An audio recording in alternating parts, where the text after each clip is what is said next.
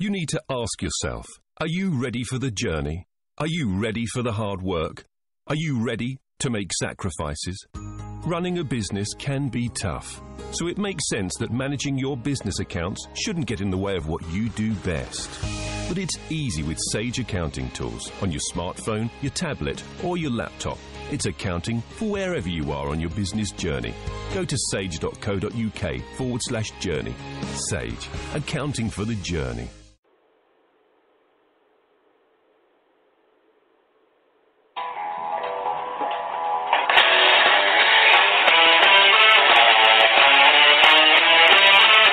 It's that time of the week when former football and sports stars share their stories.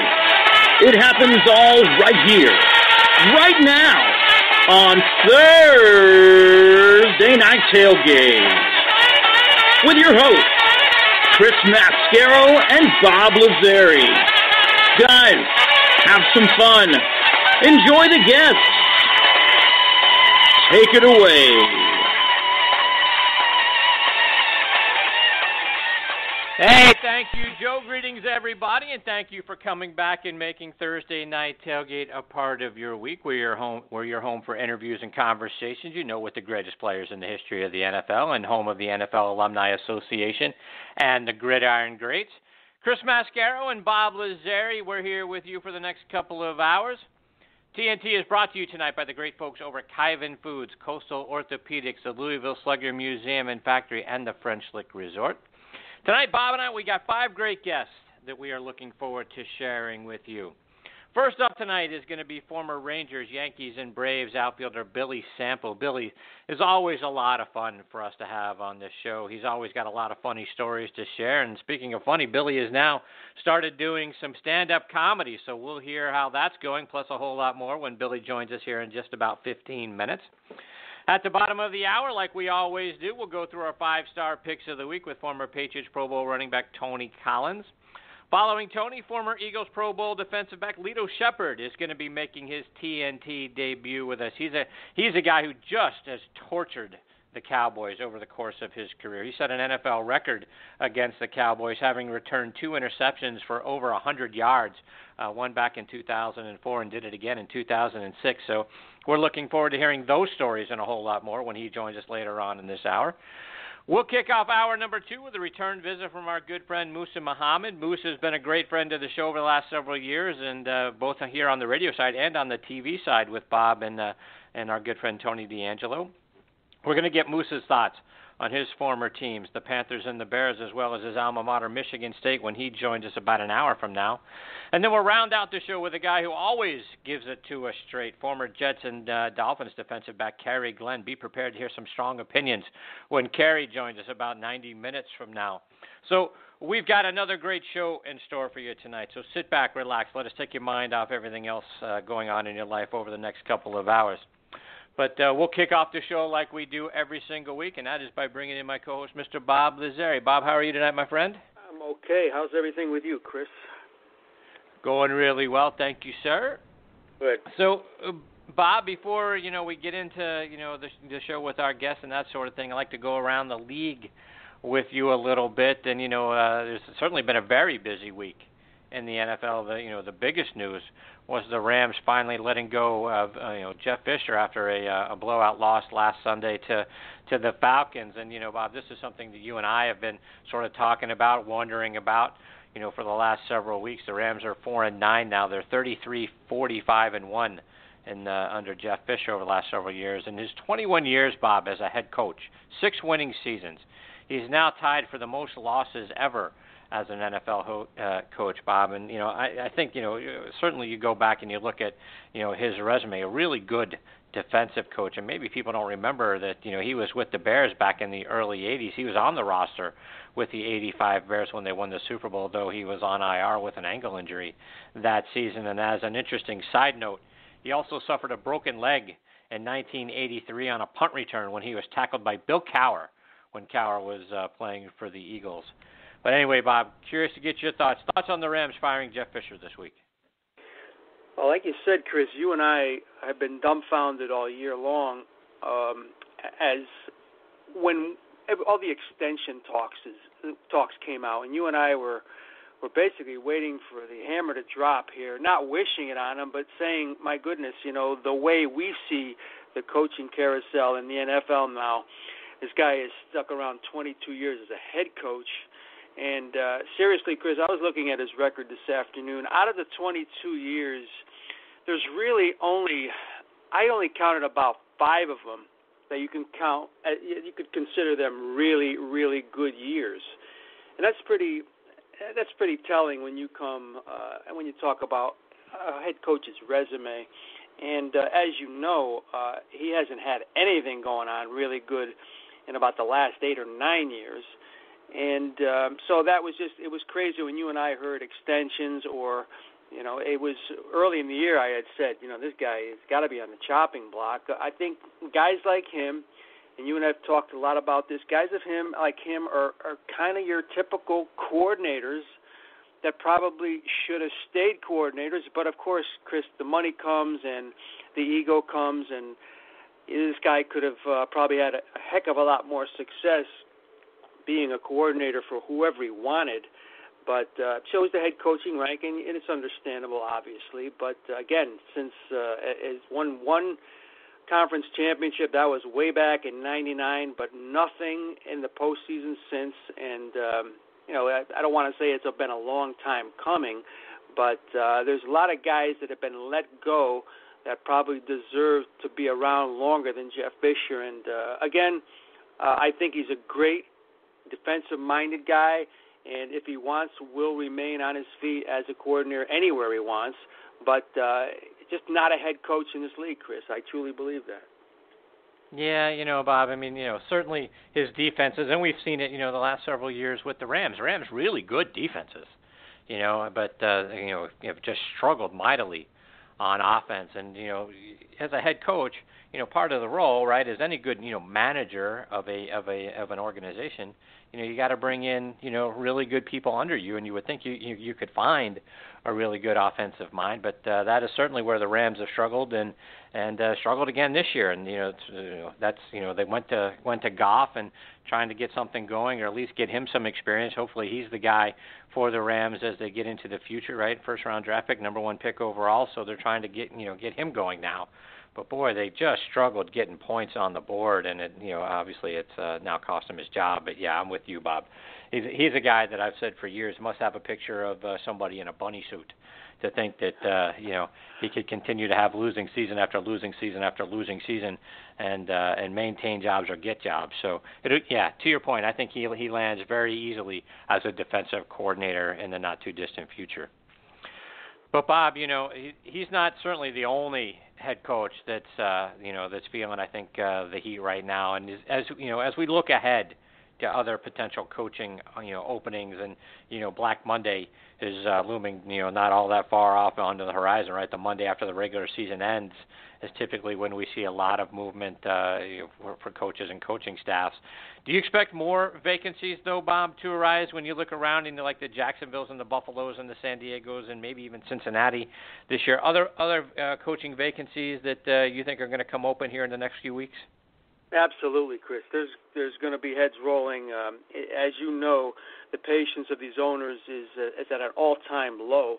And just going the teams you had just mentioned, guys like Jacksonville, Gus Bradley, Chris, in the 4 years he's been there, he hasn't won even a third of the games he's coached. And that was a team I know you thought highly of this year, and I think we both thought would do much better than they've done. 2-11. Again, this is a guy whose lifetime record, Chris, 14-47. He will be gone. A guy like Rex Ryan, I think people are getting sick of his 500 type years, Chris. When you're supposed to be a playoff team and he ends up being 500. Guys 60 and 65 lifetime, 500 in Buffalo. That just doesn't get it done in the NFL. Again, another guy I think is just a coordinator.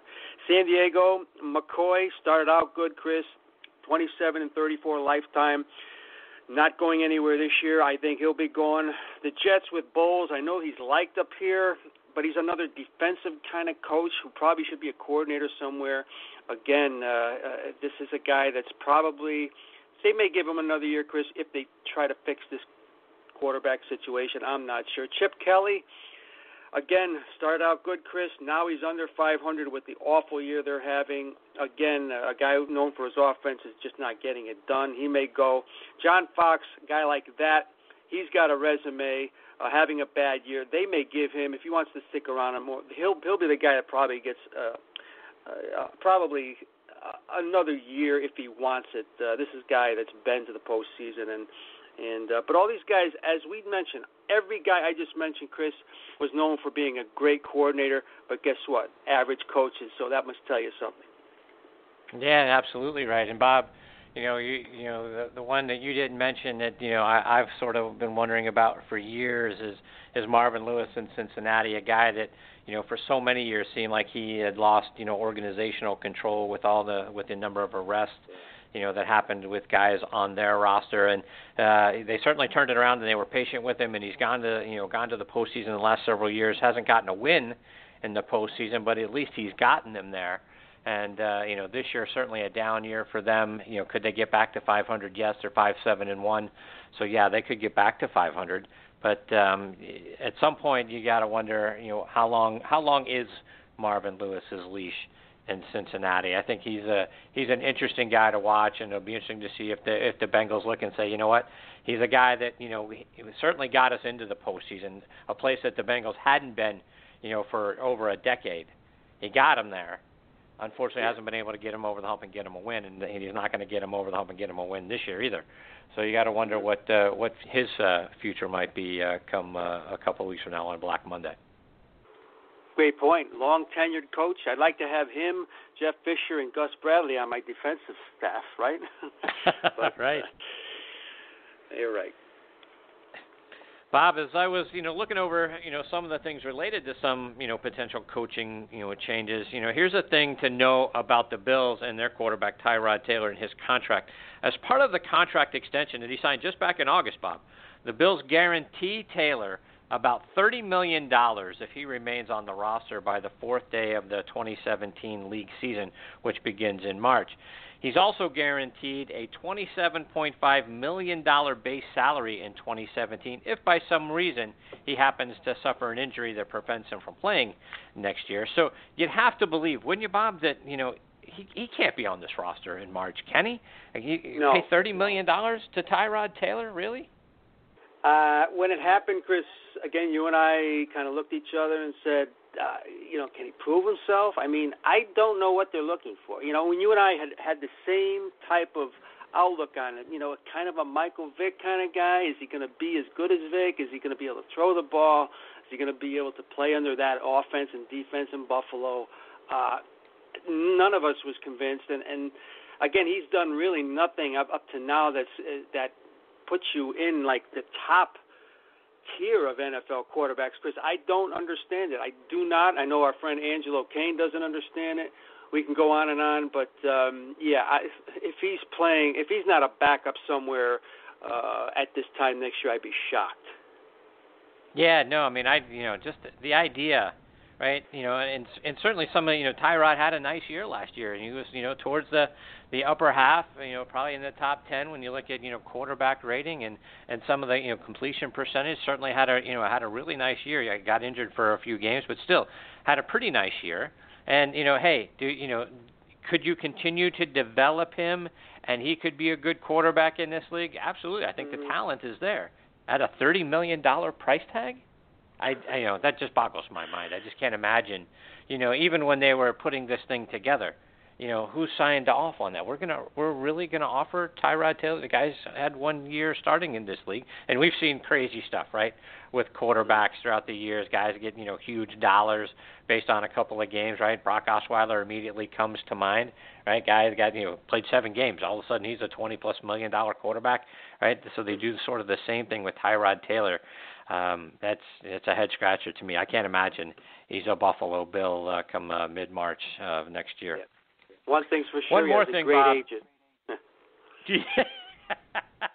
That's exactly right.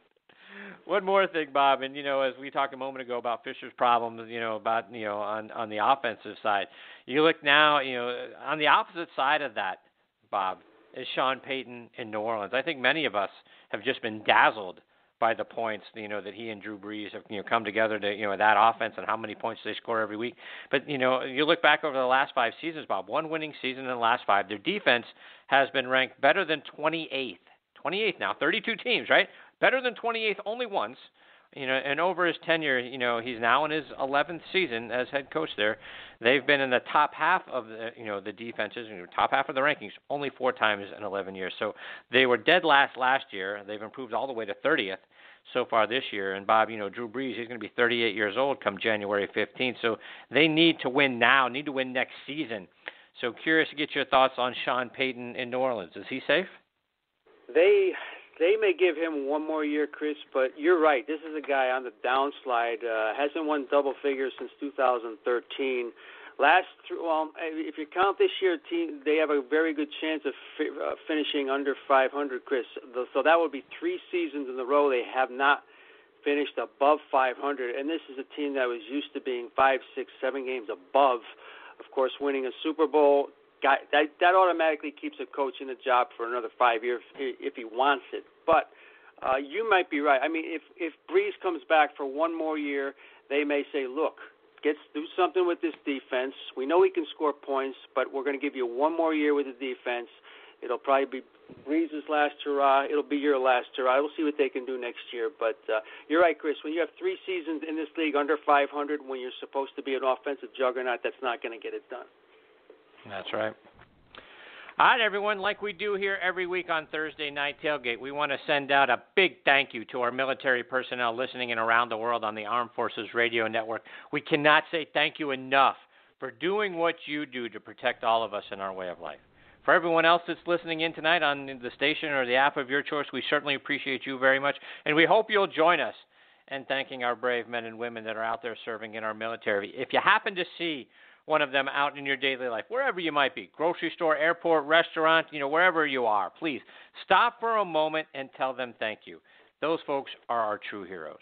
We also want to thank our veterans for your service and the sacrifices that you and your families have made for us over the years. And a big thank you as well to Sean Cruz and all the wonderful folks over at the Armed Forces Radio Network. It is such an honor for us to have Thursday Night Tailgate as a part of your network. You can find our show by going to armedforcesradionetwork.org. And veterans, please continue to check out globalvoiceforveterans.org. Want to remind you again this week, we remind you every week, what a great site with news and articles that are both interesting and beneficial and geared specifically towards our veterans out there. Again, globalvoiceforveterans.org. TNT is sponsored by Kyvan Foods. NFL star Reggie Kelly brings his authentic flavor of traditional Southern cooking to market with his Kyvan Food products. Made with the finest ingredients, Kyvan Foods encourages you to appreciate the goodness of the exceptional flavors that they have in their sauces, apple butter, and their other fine products. Many of Kyvan products are all natural, and they just taste absolutely spectacular. Kyvan items are, terrific for your holiday parties, having your friends over, right, for the holidays, for the New Year's Eve celebration as well. You can order Kyvan products online through Amazon or through their own website, Kyvan82.com, and Kyvan is spelled K-Y-V-A-N. TNT is also sponsored tonight by Dr. Peter Candelora and the great folks over at Coastal Orthopedics. And, folks, if you're an athlete or a weekend warrior and you're dealing with injuries or discomfort, wherever it might be, in your knees, your shoulders, your hips, any of your joints, don't just live with it. Do what the other athletes do to get relief, and that is contact Dr. Peter Candelora. He can get you back to enjoying life. For more information or to schedule a consultation, visit them online at athleteinjuries.com. Baseball season, right? It's over, unfortunately, but if you love the game, you've got to go check out the Louisville Slugger Museum and Factory. They were inducted recently into the TripAdvisor Certificate of Excellence Hall of Fame. The museum is a very cool experience for everybody in your family because you get to go out there and you get to walk their live production line, see the bats being made right there in front of you. 1.8 million bats they make each year. And they still have the Ripley's Believe It or Not exhibit. You get some bizarre baseball treasures you get to check out. And don't miss the Bat Vault, where you get to actually hold game-used bats from so many of the game's greatest legends. Guys like Hank Aaron, Ted Williams, my hero growing up, Willie Stargell as well. To find out more information about the museum and to book your visit, go to sluggermuseum.com. And please also, our friends at the French Lick Resort, folks, you want to talk about a fantastic place to stay and play golf. Getting cold outside now, right? What a wonderful resort they have. You can just simply relax and enjoy yourself there. If you happen to have the opportunity to play golf, they still have 2 fantastic golf courses, 2 championships. One designed by Pete Ross, the other Pete Dye, I should say, the other by Donald Ross. Right? The Pete Dye course hosted the Senior PGA Championship last year. They just recently hosted the LPGA Legends Championship and the Donald Ross design course. I love that golf course. Site of Walter Hagen's PGA Championship victory back in 1924. They got a spa, wonderful spa right there on the property as well. And guess what? A casino as well. Boy, it doesn't get any better than that, my friends. To find out more information and to book your stay, go to FrenchLick.com. All right, now back with us on the Kyvan Foods guest line and making his 6th appearance with us is Billy Sample. Let me remind you about Billy's background. He's from Roanoke, Virginia. Played in the major leagues from 1978 to 1986 for the Rangers, Yankees, and Braves. He singled on the very first major league pitch he saw back in 1978. His best season was 1983 when he was 5th in the American League in stolen bases. He batted .274 with a .331 on-base percentage and a .732 OPS. He was the 10th toughest to strike out that year and was 3rd in fielding for left fielders. In all, Billy played 826 games, had just under 2,800 plate appearances, had 46 home runs, 230 RBIs, and a career batting average of .272, and he stole 98 bases. Billy is also a screenplay writer and a producer, and his movie Reunion 108, which is a satirical comedy with a baseball backdrop, was released last year on DVD and is now available for download through Amazon or through the movie's IMDb page. He's written a book titled A Year in Pinstripes and Then Some about his one season with the Yankees. It's available on Amazon.com and is a 5-star rated book. And he's now doing stand-up comedy and hopefully coming to a comedy club near you very soon. And we're excited that Billy is back with us again tonight here on Thursday Night Tailgate. Hey, Billy, Chris, and Bob, thanks for coming back on the show. Billy. Chris, thanks for the hi, Bob. Thanks for the lead-in. That was really nice. I'm done now. I don't have to say a word. You've already pimped me out as best as I could ever do myself, but thank you very much. And by the way, if they re-signed Jimmy Graham, maybe they wouldn't be under 500. I'm just saying. Good point. There you go. There you go. So if the Panthers had re-signed their cornerback that's now in Washington, maybe they wouldn't be under 500 right now. Just saying. Just throwing it out there. Exactly right. So, Billy, I wanted to start off our time with you tonight. We've always thought you're hilarious, and the stories you tell are wonderful. But what got you doing stand-up comedy? I was most versatile in my senior year in high school, and I keep trying to validate my classmates' decision to elect me as that. So I'm trying to just to see how far I can go in different things. But it's one of those things that was on the bucket list, Chris, and I just decided I wanted to do it. You're probably way too innocent for my comedy, and I've got to take a little of the R out of it in order to get regular jobs around here. But I liked it. I thought I was good, and the owner of the place that I had my first open mic stand up, he really enjoyed it. He was near effusive in saying nice things about it. So we'll see where it goes. So, I can write my own material. Billy, what's harder? Writing a book, being a Yankee and losing 9-2 and 14-5 to the Red Sox on the opening couple of games of the season in 1985, or doing stand-up comedy? Losing to the Red Sox. We got swept. We got swept opening the season, and then the drum beat to fire Yogi started, I believe, with that. And it was also tough on Ed Whitson. Ed took one of the losses in that game. But sometimes when you play the Red Sox, when they have their hitting shoes on, you're just going to have to take your whippings and hope that by the time August rolls around, they're not swinging the bats quite as well. And that was the case. When August came around and we had a 4-game series with them at Yankee Stadium, we swept them. But the start had already begun with the opening game in Boston. And Ricky Henderson wasn't he was on the team, but he had injured, I think, his ankle before that series leading off the season. So that hurt a little bit, too, but it just started that one. And I never really understood the Boston-New York rivalry because I played most of my career in Texas, but I understood it after that these games mean a little more. I knew that the President's game, or whatever they called it, between the Mets and the Yankees was important, but I didn't realize the rivalry with the Yankees and the Red Sox. I guess growing up, the Red Sox really weren't that good until the mid to late 70s in '67 when they went to the World Series against the Cardinals. And Billy, let's talk a little bit about that 1985 season. And you split some time in center field with Omar Moreno, who joined us a few weeks ago. So I was curious, what do you remember about Omar as a teammate? And did you guys ever sit down and discuss the art of base stealing? No, that would have made too much sense. Actually, I followed Omar to Atlanta. Ken Griffey Sr. was in New York when I was there. Omar in New York when I was there. We both went to Atlanta the next year, so I had an opportunity. Omar and our families did a lot away from the ballpark, but we never really talked about base running. I believe the only guy that I really seriously talked base running to as a teammate was Wayne Tollison. And one year, the year you mentioned, in 1983, I stole 44 out of 52, and Wayne stole 33 bases, and we were sort of the tandem. So we would break it down, try to pick up pitchers' moves and things of that nature. And I also had a conversation with George Case, the late George Case, who was a tremendous base stealer with the Washington Senators back in the 40s. And I was having a little trouble with my first step, and I was trying to reach too far with my first step. And he watched me. He couldn't have seen me more than 10 minutes and told me what I was doing wrong.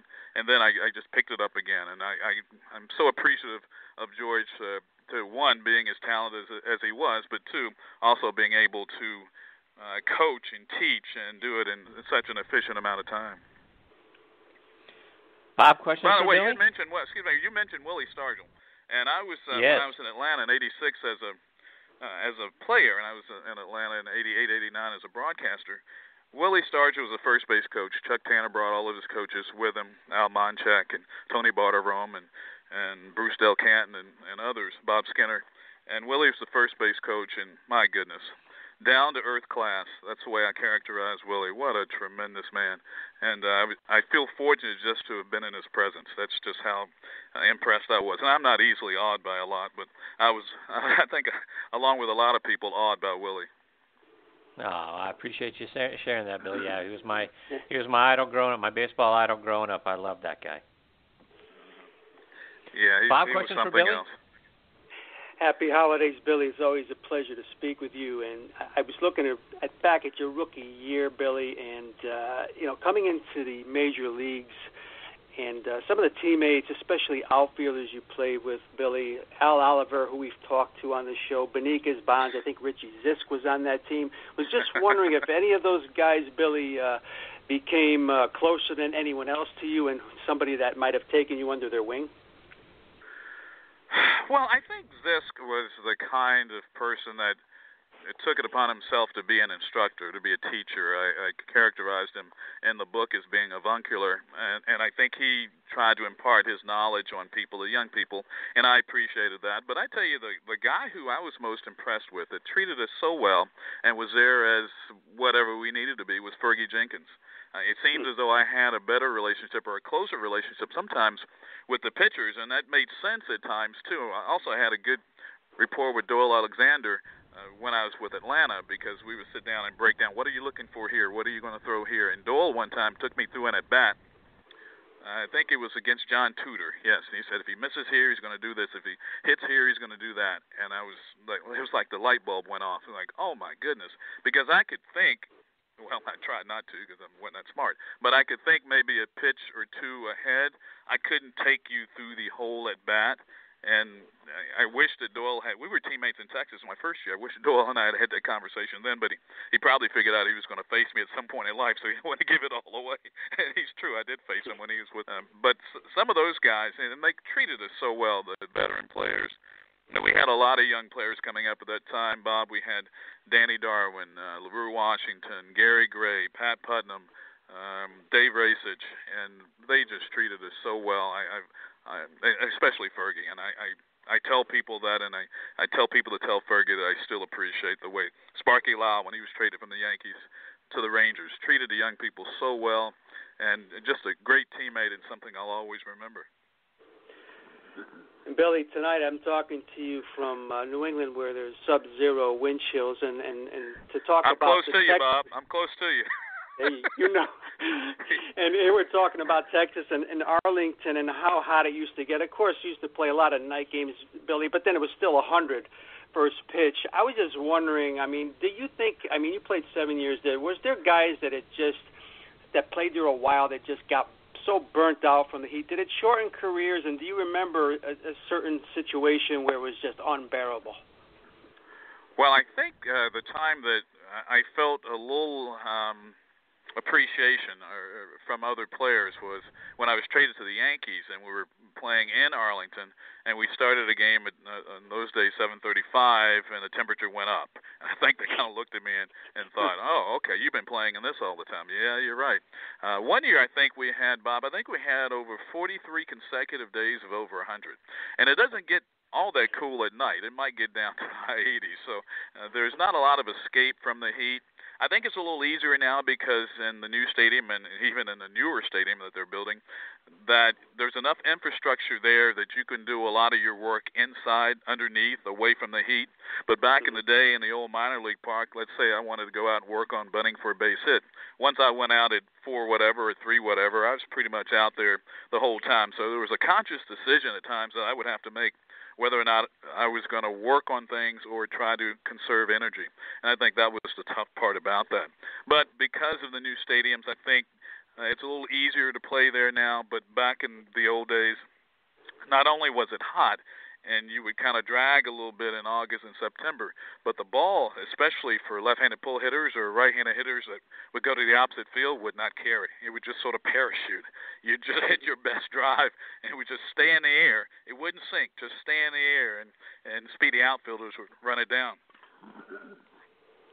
I don't know if you guys were talking anything tonight about, I'm sure the rest of the country's talking about, I imagine in Atlanta more than anywhere else, about Craig Sager, and he's the kind of guy that I think just transcended whatever sport he was covering, and I'm sure it was more than those colorful suits, but he just seemed to be the guy. He was there at Hanks 7:15, and I think that kind of started his career, and he was just that fixture that you can understand how many people miss him. And we were talking earlier about Willie Stargell, Chris, and for me, I was more excited about meeting the broadcasters. The late Frank Lieber, who did a lot of Cleveland Browns games and lived in Dallas. I was excited to meet him. I was excited to meet Jack Buck. I was excited to meet Vin Scully. Everybody, it's just, my goodness, you can't say enough nice things about Vin, and Vin is just, oh my goodness, another guy that you just felt good about being around. And I think Sager in a different way was that for a lot of people, especially in basketball. And that brings up a good point, Billy. I thought you were fantastic as a broadcaster. Why don't we see you broadcasting games anymore? Oh, that's so sweet of you to say. I took mediocrity about as far as I could take it. They discovered it.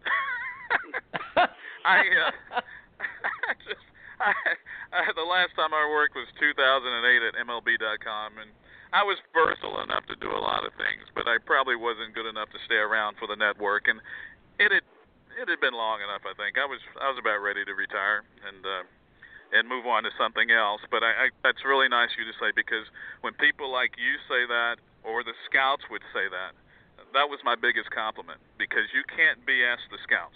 They know the game. That's all they do is watch the game.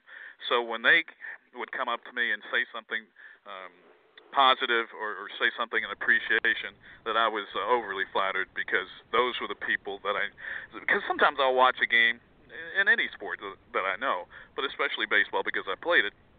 I'll watch a game and I'm thinking to myself, wow, 98% of the people don't know that I was total BS.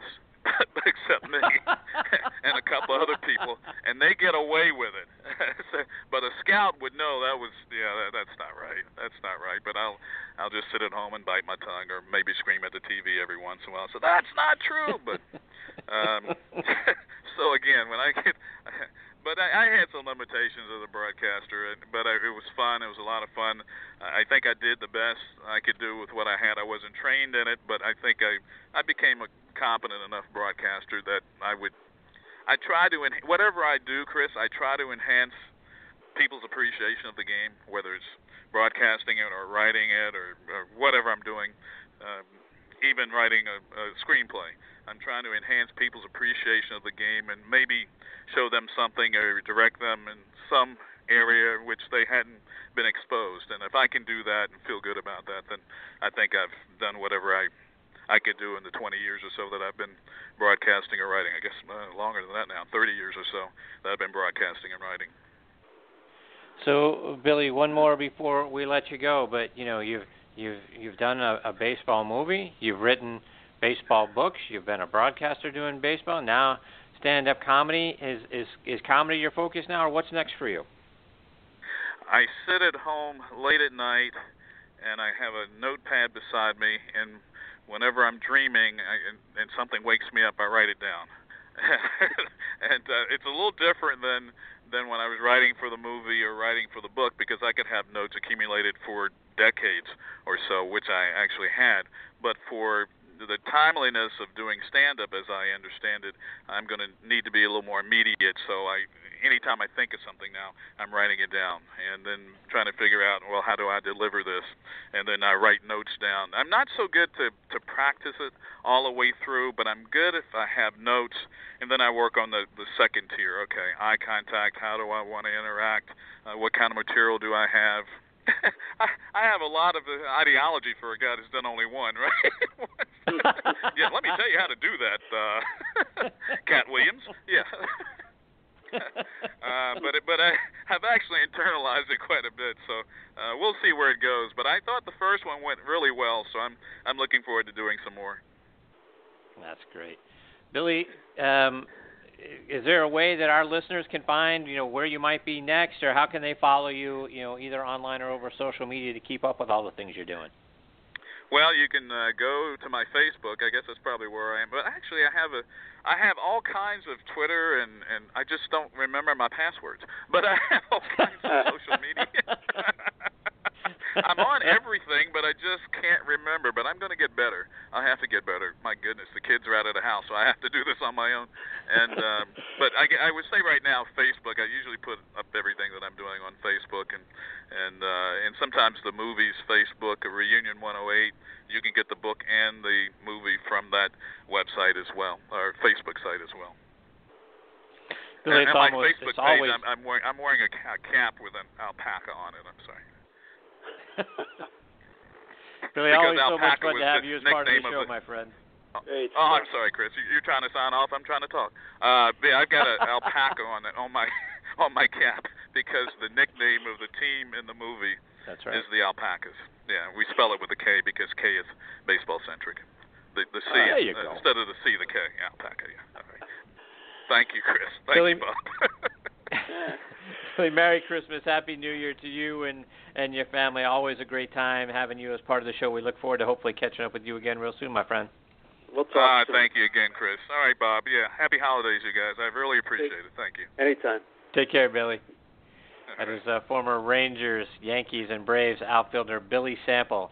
And a great book, A Year in Pinstripes and Then Some. His book about the year that he spent with the Yankees. And boy, I'd love to see a stand-up routine, Bob. I'm sure it's hilarious. And Chris, I tell you, in all seriousness, and my father would attest, God rest his soul, Billy Sample, and I've always said this, was one of the best color commentators I've ever come across of guys that played the game. You would never think. I mean, he was so eloquent, so involved, and those TBS broadcasts, there was less to watch in those days, Chris, so I was watching TBS a lot more. Nesson wasn't around. I was watching Billy Sample and those guys on TBS do their thing, and Billy was one of the more polished guys. You would have thought he would trained in it. He just knew the game, and not just knew the game, was an accomplished broadcaster at the time. That was 30 years ago, and just amazing to me that he's going on to do what he can, but don't let him fool you. He's a stand-up comic, but he was a tremendous broadcaster. Yeah, I know, and I can't believe that that's not something he continues to do, and people aren't, he's not sought after, because I thought he was fantastic. I agree with you. Yeah. All right, folks, we got our next guest, Tony Collins, hanging on the line. We're going to get to Tony and our 5-star picks of the week on the other side of the station identification. This is Christine Lisi, and you're listening to Thursday Night Tailgate where NFL stars go to tell their stories with Chris Mascaro and Bob Lazzari on the Armed Forces Radio Network. And now back with us on the Kyvan Foods guest line in his regular weekly time slot is former Patriots Pro Bowl running back Tony Collins to go through our 5-star picks of the week. Hey, Tony, how are you tonight, my friend? Hey, Tony. I'm doing fantastic. How you doing, Bob and Chris? Good. Oh, really well. Thank you, Tony. So, Tony, last week you and I we struggled a bit to a 2-3 record, while Bob finished 3-2, and so when you look around, boy, you got some work to do. Bob is surging, which Bob always does. So overall, Bob and I are now tied at 31-19-1. You're 2 games back at 29-20-1. So you got a little ground to make up, my friend. Wow, man, I'm struggling. He's not struggling. Let's put it this way. Tony Collins, I see him smoking cigars. I see him with beautiful grandchildren. He's not struggling, Chris. Guy's got the life. No. Yeah, I can't complain, Bob. I'm telling you, I can't complain at all, man. Yeah, when you look back to last week, fellas, in the games that we struggled with, right? We all got sucked in again by the Arizona Cardinals. And Tony, last week you said you'd never pick the Giants again. Bob, I think you and I need to resolve that we'll never pick the Cardinals again. Fool us once, shame on us. Fool us 8 times. I'm not sure exactly what that says about us, because they have absolutely killed us this year. So we all got that game wrong. The Giants surprised all of us, and we all got that game wrong when they came back and beat the Cowboys. So there's 2 of our collective losses. Bob, you and Tony were right about the Chiefs over the Raiders. I got that one wrong.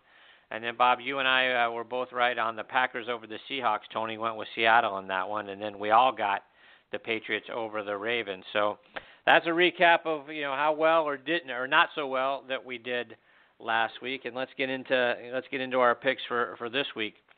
And Tony, our first game is going to be the 7-6 Tennessee Titans going to the 10-3 AFC Western leading team, the Kansas City Chiefs. The Chiefs are 5-point home favorite. The over/under is 42. So, Tony, who knew the Tennessee Titans were actually good this year, winners of 3 of their last 4? Can they go into Kansas City and get themselves a win?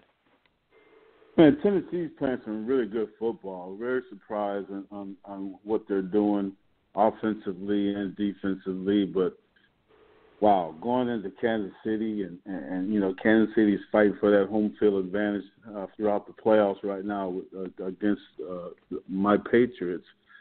I just can't see that happening going out there in KC and winning in KC. So I got to go with Kansas City on this one.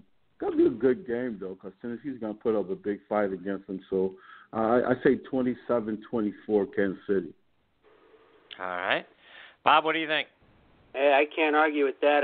You got a team, Tennessee looks pretty good here, and Kansas City, I mean, again, we talk all the time, Chris, how tough it is to go in there and win. I think they'll get a decent test, but Kansas City just seems to they're on a roll, and I think they're just going to continue it. And I like Tony's score. I'm going to say 30-24 Kansas City. All right. Well, guys, if you look at it, the Titans have beaten the Broncos and the Packers over the last 4 weeks. They've gone 4 consecutive games without giving up a turnover, which is one shy of their franchise record. Mariota having a nice season, the 7th-rated passer in the league, 25 touchdowns, only 8 interceptions, and those 25 touchdowns have him tied for 5th in the league. Now you sort of add in DeMarco Murray, right, 2nd in the league in rushing. Their defense, Tony, as you mentioned, 3rd against the run, and you can understand why. Tennessee's having a nice year. The sort of the soft underbelly for the Titans is their pass defense. They are next to last in the league, so this may be the one game that fantasy players might want to actually start Alex Smith. Now, on the opposite side, Kansas City won 3 in a row, 8 of their last 9. They swept the season series from the Raiders, so they hold the tiebreaker there. Tyreek Hill, what a guy, what a player that guy is. He's on fire, scoring touchdowns receiving, scoring touchdowns rushing, scoring touchdowns on kick returns all over the last several weeks. And their defense, you look at their defense, they give up a lot of yards. They're 27th against the run and 18th against the pass, but only 8th in points allowed. So they're sort of the bend, don't break defense, and they forced 25 turnovers this season, tied for most in the league. So that's how you get a lot of wins, and I'm with you guys. And, Tony, I got the exact same score you have, my friend. I got the Chiefs in this one. I got it 27-24, too. All right, our second game this week is the surprising 9-4 Lions going to the 9-4 Giants. The Giants are a 4-point home favorite. The over-under is 41. And, Tony, since you have vowed to never pick the Giants again, I guess the only thing we need to know is how much will the Lions win by? I might have to retract my statement. Hey, I tell you. Man, this game right here is probably one of those flip the coin ones because, I know Detroit's quarterback has a bad finger, man, and playing in that cold weather in New York, man, with that finger like it is, it's going to be tough to throw that football. Golly, I got to flip the coin on this one, man. Here we go. Heads New York. Tails, Lions. Lions, man. Oh, God, I don't want that. I'm going with the Lions. I'm going with the Lions. 2 out of 3? Yeah. No. I got to go with the Lions, man. I got to go with the coin flip. So Lions with a close one, 20-17. Lions coming in New York with an upset. I don't know if that's an upset or not, but I'm going with Lions. All right, Bob, what do you think? These teams are so similar, guys. Both have the same home record and road record, so you got to go with the home team, I would believe. I mean, you got Detroit 3-3 on the road. Tony made a good point. A quarterback with a bad thumb, not good on the road. I guess the weather will improve for Sunday, guys. Supposed to have snow on Saturday, but Sunday should be okay and warmer.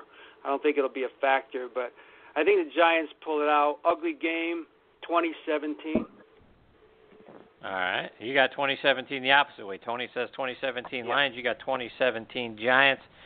All right. Well, guys, the Lions, they've won 5 in a row in 8 of their last 9. And over their wins this year, only 1 has been by more than a touchdown. 5 have come within a field goal or less. So you talk about a team living on the edge. Matthew Stafford having a good year. Tony, you mentioned the finger. But 9th in passing yards, 10th in passer rating, and and here's a stat for you: when he's been blitzed this year, he's completing 65% of his passes, 7 touchdowns, no interceptions. His passer rating is 106.2 when he's blitzed, which is even better than when he's not blitzed. So you talk about a guy that handles the pressure really well. Well, that's Matthew Stafford.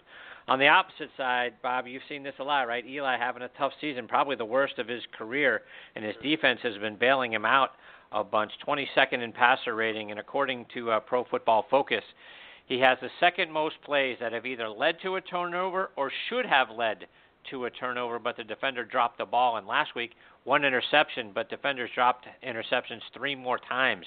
So it could have been a lot worse last week. So, eventually defenses are going to make more of those catches, and that's what's going to kill you in December and January. So keep your eyes on the matchup, too, between Lions defensive end Kerry Hyder, and who's got quarterback pressure in every single game this year, plus 1 sack and 7 hurries over the last 3 weeks. He's coming on strong. He'll be going against the Giants right tackle Bobby Hart, who hasn't surrendered a sack in the last 5 games, so it should be a good matchup to watch. I think Stafford's got the hot hand. We'll see if the finger makes it, makes a difference or not, Tony. But the Giants don't want to talk about anything having to do with hot hands, JPP. So I'm going to take the Lions, and I think they win that game 27-24, a close one as well. We've got our next guest, Lito Sheppard, hanging on the line. We're going to get to Lito in just a moment here. We got 2 more games to kind of get through. Our third game this week is my 8-5 Steelers going to the 5-7-1 Bengals, and the Steelers are a 3.5-point road favorite. The over/under here is 44. Tony, can my boys get a very important road division win this week? I don't see why not, man. They're playing some real good football right now. Offensively, scoring some points. Le'Veon Bell, man, probably one of the, if not the best back in the league right now. Just having a tremendous season, coming out of the backfield, catching the ball, running the ball. He's just an incredible. He's that kind of back that everybody wants on their team. So gotta go with Pittsburgh, man. Cincinnati. I think they won the last couple of games, but not much of two big wins. Beating Cleveland. I think my high school team can beat Cleveland right now. So gotta go with the Steelers winning this one. And I think I wasn't going to give it. No, I am going to give it a blowout. 37-7 Pittsburgh. Oh. Wow, Tony Khan with a blowout special of the week. There you got it. The Steelers 37-7. Bob, what do you think? I think Pittsburgh kind of puts an end to Cincinnati's season here. They like it to happen to no one better than such a division rival. So I totally agree with Tony. I mean, they've given up more than they've scored. And again, I think Pittsburgh, they're just on a roll. Bell looking for MVP votes now. He's that good. And so, Pittsburgh goes into Cincinnati in front of their own crowd and puts it to them. I'm going to say 30-17 Pittsburgh. All right.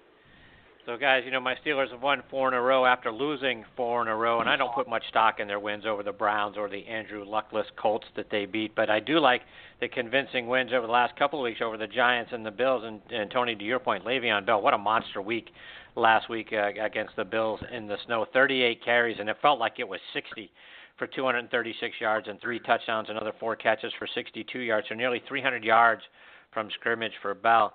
The Bengals have missed 55 tackles on run plays this season, the third most in the league, and I hope they continue to miss even more.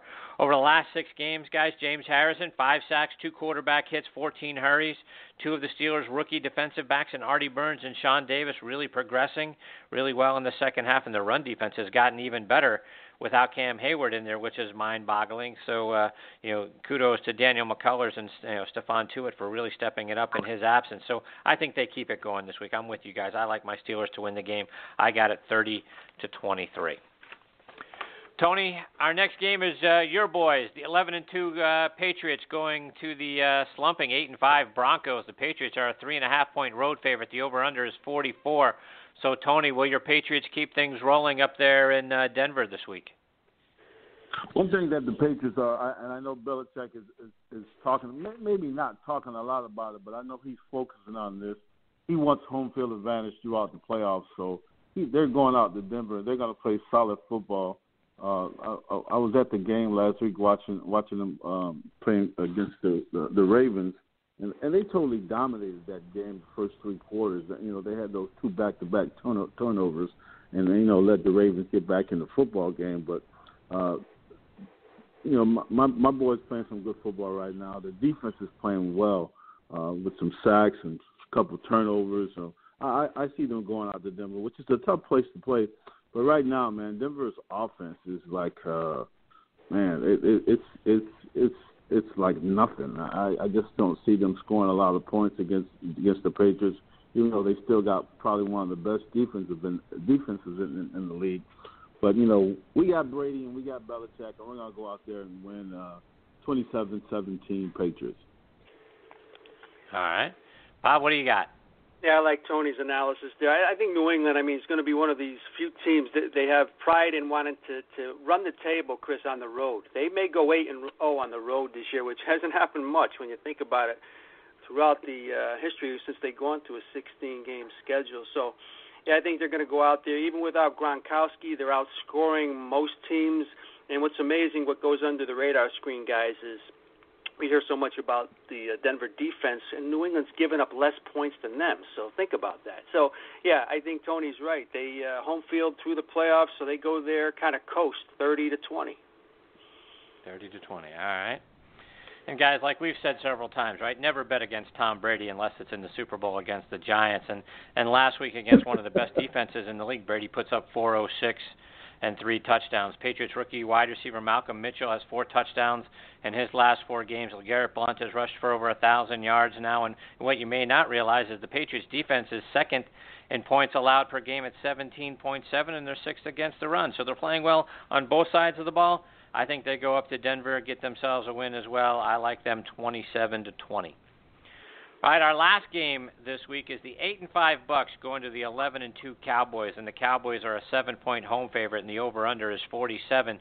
Tony, we've seen some chinks in the Cowboys' armor over the last couple of weeks. Can they get things back together? I guess I should say this week, and keep the cries for Tony Romo to a minimum as hopefully they get back on track? Or is this the week that Tampa Bay really puts a stamp on their season? Tell you what, man, Tampa Bay is playing some really good football. Their defense is scary, man. They got a great pass rush. The secondary is playing good. They're tackling very well. Jameis Winston is playing some good football right now. But I still kind of like the Cowboys, man, with that offensive line. And Dak didn't have a real good game last week, and made a couple interceptions maybe, but man, I just can't see Tampa Bay going into Dallas and beating them right now, because Dallas is also fighting for that home field advantage throughout the playoffs, and that's something that I think they really would want. I got to go with Dallas, but it's going to be a close game, closer than a lot of people think it's going to be. 27-26, Dallas wins by 1. Wow! All right, Bob, what do you got? I like Dallas in a close game too, guys. Coming off that loss, I think they get it back together, especially at home. Like Tony said, home field means a lot. After maybe one more win, then they can kind of maybe start coasting. But yeah, they go home, they right the ship. All the other talk is put to rest, and they'll take Tampa Bay out about 35-21. All right. Well, guys, I like the Bucs. They've won 5 in a row in the middle of that stretch. They beat the Chiefs, they beat Seattle, and allowed a total of 22 points in those 2 games. So defense playing really well, to your point, Tony. And speaking of 22 points, that's also the total points the Cowboys have scored the last 2 weeks. Dak Prescott hasn't thrown for multiple touchdowns now for 3 games, and last week he threw 2 interceptions in a game for the first time. His passer rating was only 45.4, so by far his worst game of the season. Now they're playing at home, which is sort of the good news, bad news, right? The good news is he's back in familiar surroundings. The bad news is if he gets off to a rough start, you got to wonder if some of the boo birds and chants for Tony Romo could start raining down on him unfairly, I might add, but you know how we get down on quarterbacks pretty quickly as fans. So Cowboys defense is ranked 28th against the pass, meaning Jameis Winston and Mike Evans could have big days. I'm telling you guys, I like it. I like Tampa Bay. I like what they're doing. I like them to get an upset win, 24-20. Tony, before we let you go, remind everyone about the great things you're doing to help kids go to college. TonyCollinsFoundation.com and TonyCollinsProjects.com. Go to the website. We're giving out scholarships for high school seniors to go off to college, man. Doing some great work with the kids, and it's great mentoring with them as well. So go to the website and make a donation. There you go. Tony, doing great stuff. Thanks for coming back on the show this week. Always a great time with you. We look forward to catching up with you again next week. Have a great week. Absolutely. You too. Take care now. Right, take care, Tony. Take care, Tony. That is former Patriots Pro Bowl running back Tony Collins with our 5-star picks of the week. We've got our next guest, Lito Sheppard, hanging on the line. We're going to get to Lito on the other side of this station identification. This is Reggie Kelly, former Cincinnati Bengals and Atlanta Falcons tight end, and you're listening to TNT, Thursday Night Tailgate. Brace yourself for the explosion. Now making his debut with us on the Kyvan Foods guest line is former Eagles Pro Bowl defensive back Lito Sheppard. Let me give you some background on Lito. He's from Jacksonville, Florida. In high school, he had 18 interceptions in 29 games, and he helped the Reigns Vikings to an undefeated season and the state championship in 1998. Played his college ball at the University of Florida, playing for Steve Spurrier from 1999 to 2001. He was a first-team All-American in 2000 and a first-team All-SEC selection in 2000 and 2001. In 2006, the Gainesville Sun named him one of the 100 greatest Gators of all time. He was a first-round draft pick, the number 26 selection overall by the Philadelphia Eagles in 2002. He played in the league from 2002 to 2011 for the Eagles, Jets, Vikings, and Raiders. Was a 2-time Pro Bowl selection in 2004 and 2006. And over the course of his career, he had 345 tackles, 19 interceptions, 3 of which he returned for touchdowns. And 2 of those touchdowns were from over 100 yards, making him the first player in NFL history to have 2 100-plus-yard interception returns. He also forced 3 fumbles and had 3 sacks, and we're very excited that he is with us tonight here on Thursday Night Tailgate. Hey, Lito, Chris, and Bob here. Thank you for joining us. Thanks, Lito. Man, I appreciate you guys having me, and I tell you, man, that introduction was one of the best I've ever had. So congratulations on that. Merry Christmas. Thank you. So thanks for having me, definitely. Absolutely, thank you, Lito. And Lito, I wanted to start our time with you tonight by going back to your time at the University of Florida. A guy who had so much success in high school. I have to believe there were tons of schools lining up, knocking on your door, trying to get your services. So who else was in the mix besides Florida, and how did Florida end up winning out? Well, just modestly speaking, but I was the number one DB in the nation by USA Today Parade All-American team. And I really had the choice to go everywhere, anywhere in the country that, I wanted to play for. So just being a homegrown Jacksonville native, I really didn't want to leave far to go to school, from home. So I really gave the state of Florida the first dibs as far as, top colleges that I, wanted to attend. Now, outside of that, I also wanted to, not shorten myself and give the schools that produce some predominant DBs throughout the years that, they had a pretty good staff. So I gave Ohio State a chance, and I gave Georgia a chance outside the state of Florida. But I definitely wanted to give Florida State, and Miami, the big three at the time I was coming out, first dibs. And it's funny how that process kind of played out, because although I gave the three Florida States first dibs, I only went on a visit to one of them.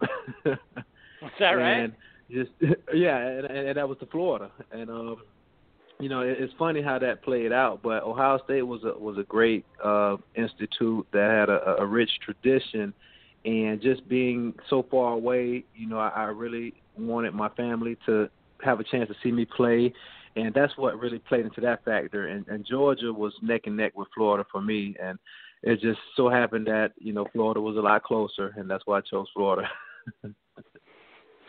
And Lito, when you look back at your time at Florida, is there a game that you reflect back on and say, boy, that was a great win? And is there, on the opposite side, is there a loss that still bothers you?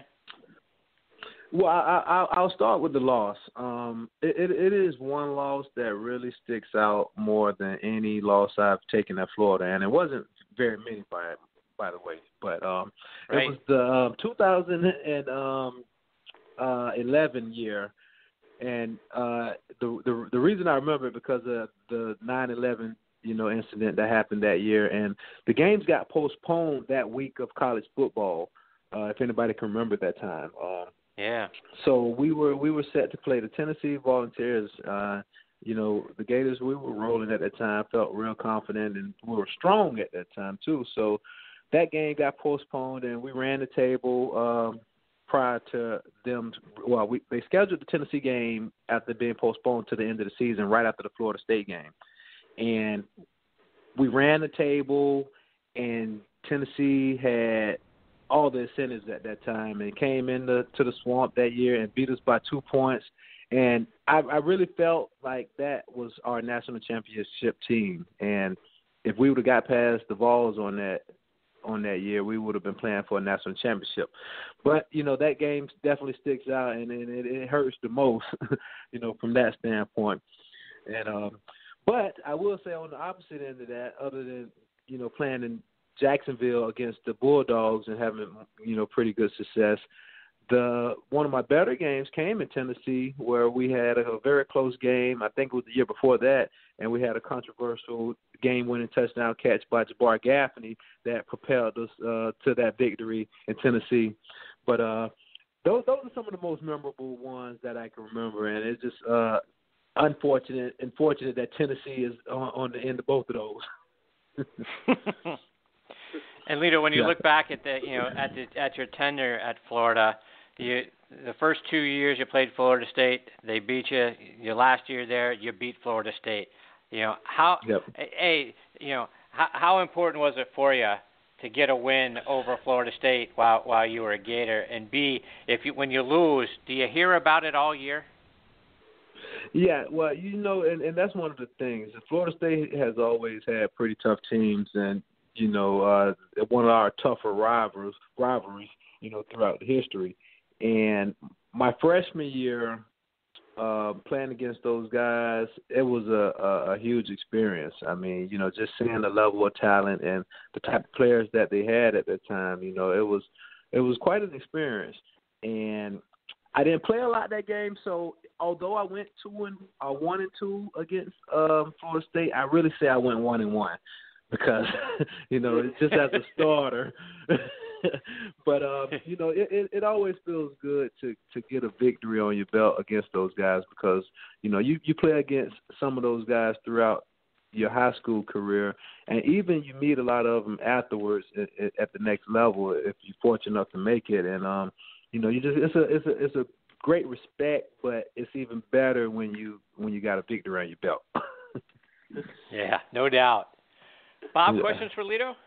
Happy holidays, Lito, and thanks for coming on the show. And I was looking at your high school career, Lito, and I just couldn't get over, and it shouldn't surprise me, the alumni that come out of these schools in Florida. So many, over 20 players from Raines High School went to the pros, including guys like Brian Dawkins, yourself, and Harold Carmichael and Burrow, guys I grew up watching with. Is there a very strong alumni network still down there, Lito? Do you keep in touch with a lot of these guys? Well, I do think we have a strong network. A lot of guys are scattered around still to this day, but I think with the history and the tradition of, in particular, our school, Raines High School, we keep in touch. Like throughout the year, it's crazy how it happens because to some nature, guys always come back throughout the football year to watch one or two games. And last year, the NFL did a great job of bringing some of us guys back together with the 50th anniversary during the Super Bowl ordeal, where they gave presented us a golden football to high schools where they had players to go on to represent their teams on Super Bowls. So we had about 4 or 5 guys that represented Raines that played in Super Bowls throughout their career. So that was big. But, it is a privilege to be one of very many to come out of our area and to make it to that next level. So I don't know if it's something in the water or, just great tradition. Yeah. Lito, the 2002 draft was incredibly impressive as far as defensive players. There were 6 DBs, I believe, that went in that first round, including yourself, and guys that come to mind like Julius Peppers and Freeney, and I can go on and on. It was incredible. When you were drafted number 26, just wanted to get your thoughts on that draft day. Were you pleasantly surprised? Was there any disappointment? And the reaction when you heard that Philadelphia had selected you? Right. That was one of the most nerve-wracking days I've ever experienced. It was a lot of great things going on, and the things that I remember, the draft was very long. I will say that. We probably started that day about 8, 9 o'clock in the morning, and I didn't get drafted, even though I went in the first round 26 pick, until about 5 or 6 o'clock that evening. So honestly, I felt like I was one of the top 3 DBs in college football at that time, and I didn't know how that was going to play out or translate, when the draft started. But talent-wise, I was fully confident in what I was able to bring to the table. But when the Eagles drafted me, that was a big surprise because I didn't have any contact with the Eagles throughout that process. And it's crazy. The 49ers had the 27th or 28th pick right behind Philly, and they were down to work me out like 2 days before the draft. And, they worked this out for like 3 hours out there. And I was pretty confident that I had a good showing. So other than a couple teams that I spoke with in the top 20, area, when they went other ways, I was still confident or hopeful that the 49ers had interest, but the Eagles came out of nowhere and got me the pick before, and I was blessed to be a part of such a tremendous, great, awesome, franchise. So that it was a surprise, though. And Lito, being from Jacksonville, sort of, and at the time, right? The Jags were a very young franchise. When you were growing up, who was the team you followed? Who's your favorite team? I tell you what, I do have a couple of favorite players that I've always admired and definitely helped me prolong my football career early on. And I got a mixture, but my favorite player growing up was Barry Sanders, hands down. And, although we have one of the all-time greatest, if not arguably the greatest running back from University of Florida, Emmitt Smith, but Barry Sanders is my all-time favorite running back. And it was just how elusive he was and just his ability to break tackles and do some things that nobody ever thought he could with his size. But my favorite team was the San Francisco 49ers. And it was right after the Montana era when kind of Steve Young started taking over, and I remember Ricky Waters and Jerry Rice and all those guys, Brent Jones, Charles Haley before he went to Dallas, even the year Dion was in the 49ers uniform. And those guys just really made an imprint on me as far as growing up. And I had to switch teams when I think it was 1994 or 5, somewhere up in there when the Jaguars revisited that area and got the Jaguars. So, just being from Jacksonville, I always rooted for them. Yep. And Lito, when you look back over the course of your career with the Eagles, boy, you tortured the Dallas Cowboys over the course of your career. 8 of your 19 interceptions came against Dallas. You had 2 pick sixes against them that you returned for over 100 yards. What was it about the Cowboys that brought out the best in you? Not only that they were a rival in our division, and we played them twice a week. I always try to tell some of the younger players nowadays that, watching film is big when it comes to making that next step into your career. And I really picked up a lot of things that Dallas liked to do and that they tried to attack us with that they didn't change. And just over the course of the years, some of those things I was able to remember, and in key opportunity times in games, they presented themselves. And I can always remember, and I'm giving away one of my secrets here, but Dallas was the only team that did a sprint out pass on 3rd and 3 or shorter yardage in games. So I saw that and through I probably saw it 3 times in 8 games of watching film, and it came in the same situation, 3rd and short. And Romo or whoever the quarterback was always under the center, and it's just something that stuck with me. So they did a lot of things that they didn't change, and you had to be able to pick up if you was a student of the game like that. Yep. Bob, one more for Lito before we let him go? Yeah, sure, Lito. I want to ask you, you had a very successful career in Philly, but I want to ask you about the 1 year in New York, because I know I saw you play at the Meadowlands that year. It was a playoff team, Rex Ryan and guys like Kerry Rhodes and Revis when he was Revis. Just wanted to get your memories of that 2009 team and what it was like up here in the Meadowlands. That was a bittersweet year for me. It was a year I was actually coming off a trade year. Just had some things going in Philly to where kind of I was in a slump in career-wise, and getting traded to New York was a big, fresh breath of relief. And I remember starting off that year at a high-playing pace.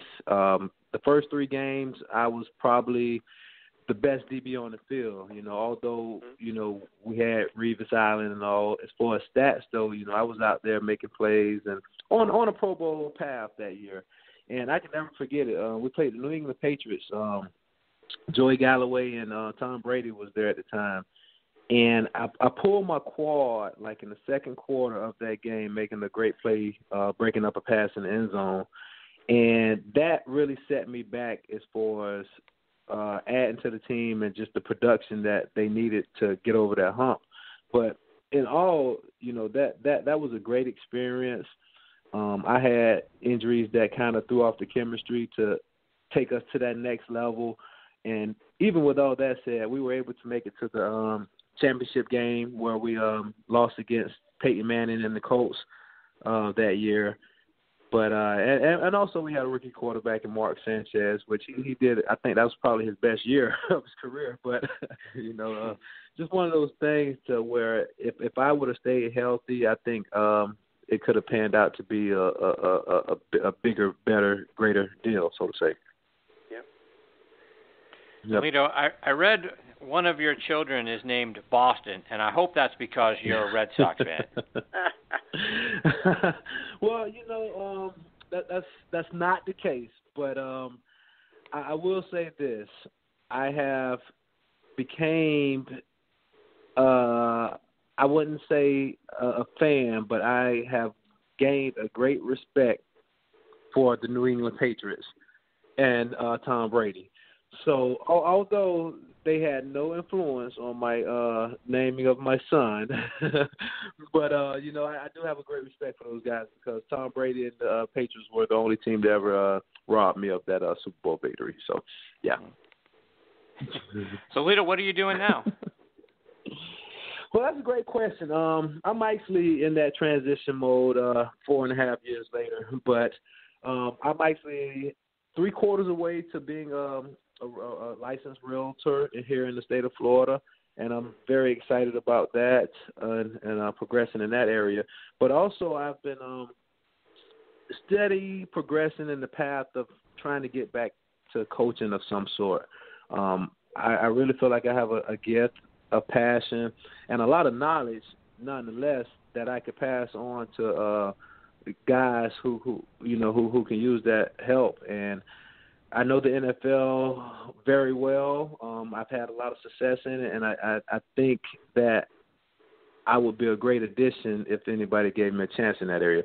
But like I say, that's something that I'm working on down the line. But I definitely don't count coaching out in the near future. Also, good for you. Mm-hmm. So, Lito, how can our listeners, follow you, whether it's online or over social media? Well, I have a couple different things going. Social media, I'm on Facebook, I'm on Instagram, I'm actually on FireFan. It's a new app that just launched that, give fans a chance to compete against myself and other former professional athletes in different venues. And, the more you guys have me on the show, I can definitely keep sharing, things that are coming up in my life and that I could definitely get my fans and your listeners involved with. But, I'm just really, taking it day by day here. We could definitely get them on the TV side up here, Chris. We'll definitely do that. And, Lito, we'd love to have you come back on the show again and share more of your stories. Bob and I got tons of other questions we'd love to get through with you. We hope you'll come back and join us again real soon. I will. I know I can talk a lot here. So, but, it's just I've been away from the game a little while, so it is really refreshing to, get a chance to talk about football and just being that mixture again. So I definitely appreciate you guys for having me here. Thank you. Thank you very much, Lito. Merry Christmas, Happy New Year to you and your family. Like I say, we hope you'll come back and join us again real soon. Definitely. Appreciate it, you guys. Good night, Lito. All right. Take care, Lito. That is former Eagles Pro Bowl defensive back Lito Sheppard. A lot of good stuff in there, Bob. Boy, and I would have never guessed that Tennessee was on the plus and the minus side for him. When you go back over his college career, that would be the team that he would say worst loss and best win. I would have guessed some a couple of others, but so many other things. Two interceptions, Bob. Over 100 yards returned against the Cowboys. What an amazing player he was. And that's where he really made his name, Chris. When you mentioned Lito Sheppard's name, anyone in the NFC East, there's a lot of fans up here remember that accomplishment. And but they forget what kind of very good, solid 10-year career he had. And when he talked about getting into real estate, Chris, and I said to myself, my goodness, this guy probably should be coaching somewhere. He's got that kind of incredible background, high school, college, and I'm sure he'll surface somewhere, and I think somebody could definitely use a guy of his talents as far as a coach. And we'll do all we can, Chris, to publicize that. There you go. Exactly right.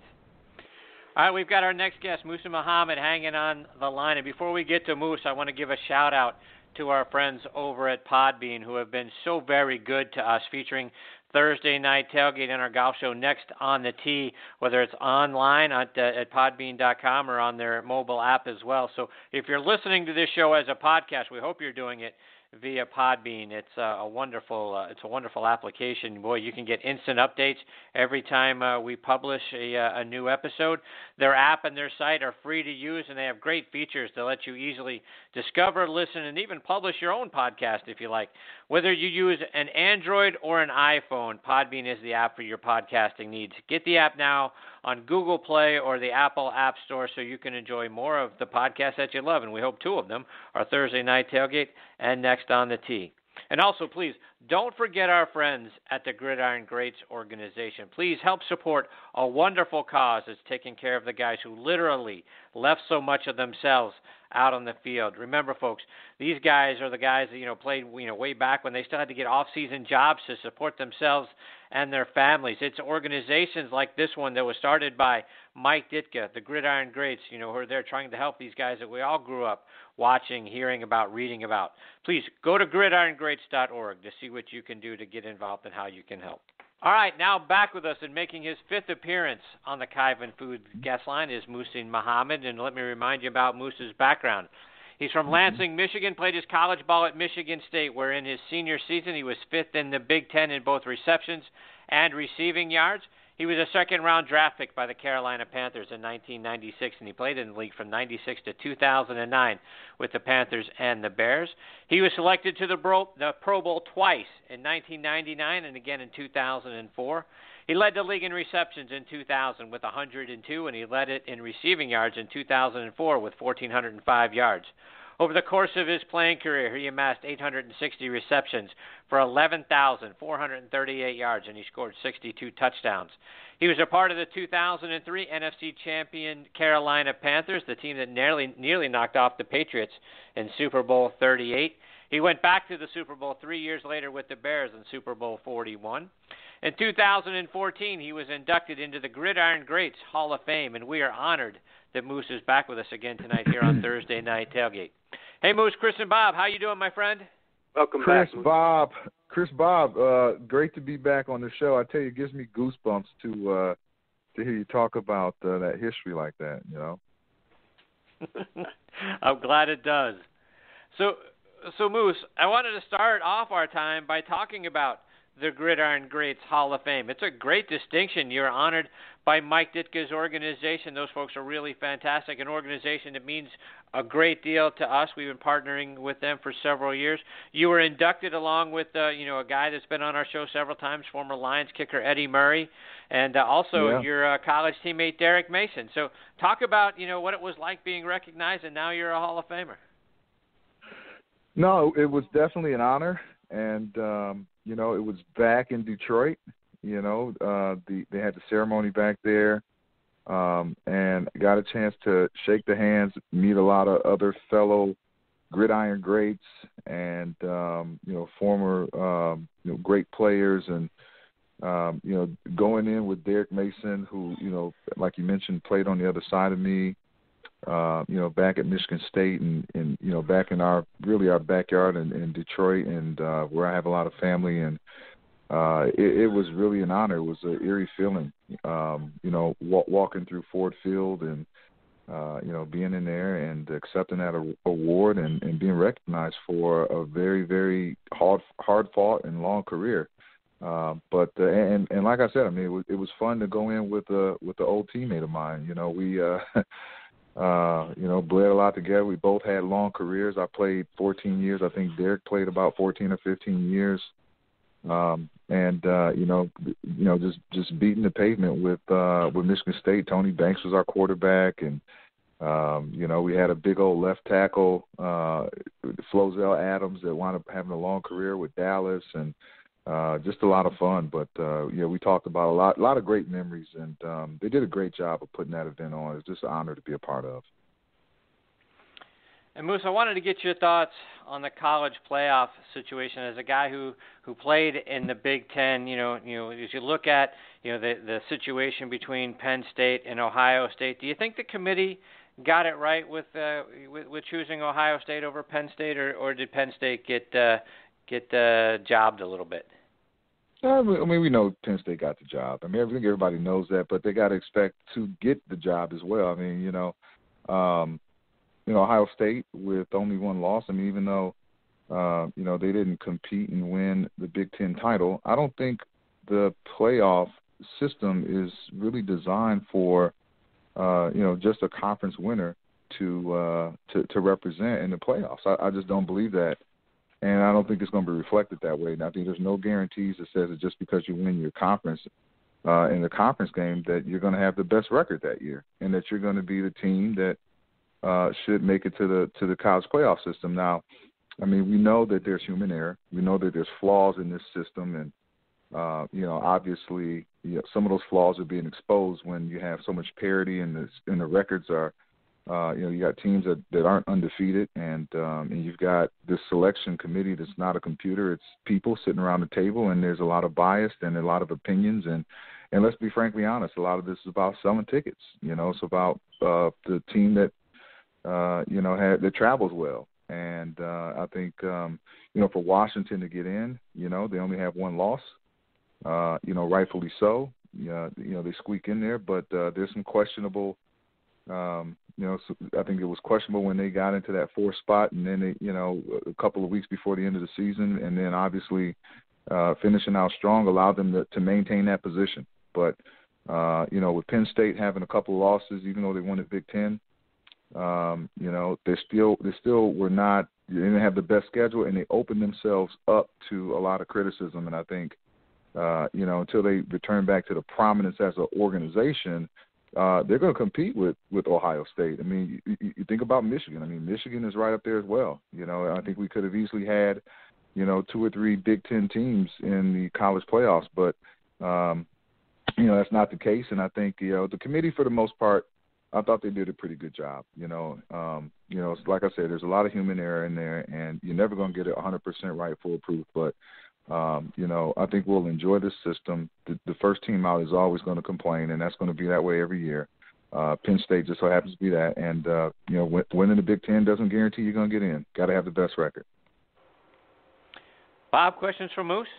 Yeah, welcome back to the show, Moose. Always a pleasure. And I wanted to take you back to your rookie year because that was a very, very good Carolina Panthers team. And we talked earlier in the show, Moose, about coaches and coordinators, who should be doing what, who shouldn't be doing what. Capers, at the time and now, 20 years later, Moose still having success as a coordinator. I just want to get your thoughts on him as a head coach at the time.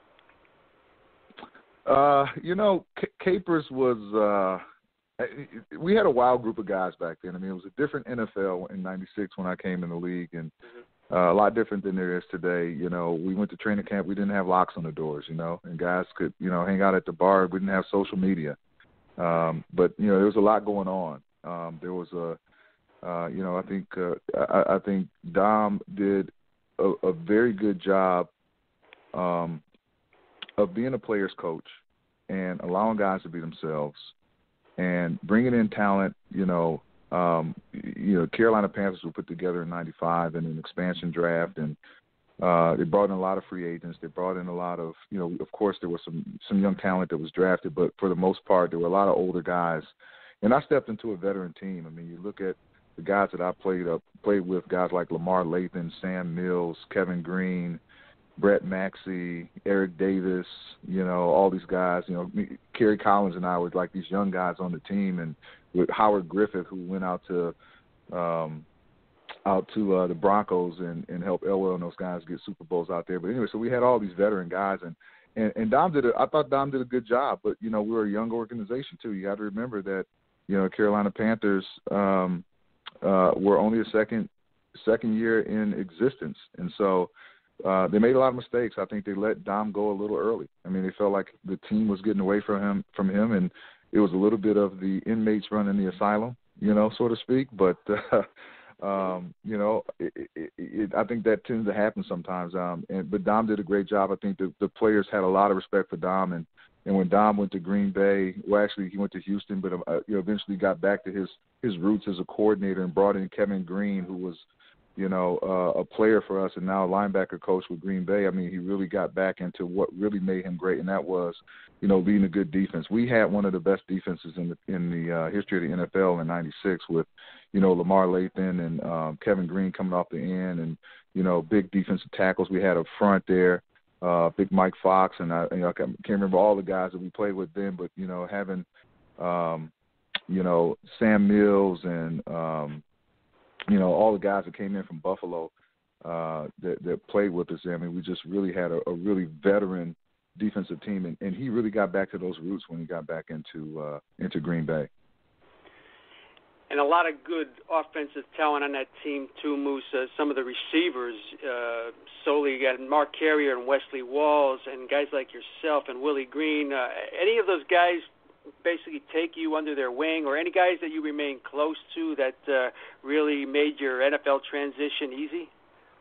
I would say, Mark Kerry, more than anything, more than any other guy on the team, was the one guy that I watched a lot. He wasn't necessarily the mentor type that, hey, young fella, come here, let me teach you what I know, type of thing. And so he wasn't that way. Dwight Stone was one of the receivers. He was a guy that played at Pittsburgh for a bunch of years. I think he was a running back there and maybe played some receiver there, but he was our special teams kind of guru and did a little bit of everything. But I sat next to Dwight Stone in our first training camp meeting, and I noticed that Dwight Stone had all these different colored markers, right? It was like orange, red, green, blue, and he would color code every single route, every single receiver. He would take meticulous notes. And I got my note taken from Dwight Stone, and, I learned that the more you could do, the better you were. So I learned all the different positions. I even learned the tight end position, the running back position, all the different receiver spots, because I really wanted to get on the field and I wanted to be able to help my team in any way. And so Dwight Stone was a guy that I learned, how to take notes. And Mark was one that I learned just how to work hard and be meticulous when you worked. And Willie Green was just, I think he was anti-young guy, and so, he would be the guy that says, oh yeah, go ahead and take those reps, young fella. He'd take the day off, and I'd have to take, double 2 or 3 times the reps that anyone else would be taking in practice. But, those reps made me better. And, we call Willie Green Pork Chop because he was Muslim, but he didn't have a Muslim name, so we used to, crack jokes about him and call him Pork Chop. So, Pork Chop was one of those guys, man, that, we got to be friends. I only played a couple years with him before he went to Denver, also with Howard Griffith and a couple other guys. But, I did. I think I learned a little bit from each one of those guys, and, and it helped me out in my career. We're talking with Muhsin Muhammad here on Thursday Night Tailgate. Moose, a couple more before we let you go. And as I was looking back over your game stats, one of the best games you had came in your third season, 1998, second game of the year in New Orleans against the Saints. You had 9 receptions, 192 yards, and a touchdown. And it wasn't like you had a couple of 70-yard receptions to get to the 192. You had a bunch of 10 and 20-yard receptions. It just built you up to the 192. What do you remember about that game? I remember my coaches were upset with me and they wouldn't let me start the game. So most of my stats came in the second half. I mean, I got in after the first quarter, and I think I had almost 100 yards in the second quarter of the game. But then after that, they matched me up with I'm trying to remember the guy's name. He was kind of a short guy, but they matched me up with this guy, and his nickname was Mighty Mouse. So maybe you guys can help me out a little bit. Played for the Saints. I remember his nickname was Mighty Mouse. And he was a pretty good corner, but he was much smaller than me, and I sort of patented the slant route in that game. I mean, I don't know how many slants I caught in that game, but it was just sort of back to back to back to back, and I just kept going with it, and so I remember just dragging them a little bit and really just, coming in that game and feeling good about myself. I hadn't started up until that point, and my first 2 seasons I battled some injuries. I broke my wrist one year, and I thought I was going to be off to a great start, and that was my second year in the NFL. In my first year, I had a setback with a hamstring injury, and so, I was battling these injuries, and so, when I finally, started putting together a couple of good games and then a good year, I really felt good about it, and so that was that first sort of breakout game for me. It was great to have that victory. And Moose, one more before we let you go, and I got to know, I saw your wife Krista's post a few weeks ago that it was about to go down, the Pac-Man Championship on the old Nintendo system. So who walked away Pac-Man champ? She killed me, man. She killed me. We've been, that's funny. You guys have been. Well, she is the Miss Pac-Man queen, and Pac-Man queen. But we have a lot of fun. And you guys know we have 6 children. We have 2 adopted, 4 biological, and adoption is a big part of our lives. But, our family just has a great time. We have a lot of fun.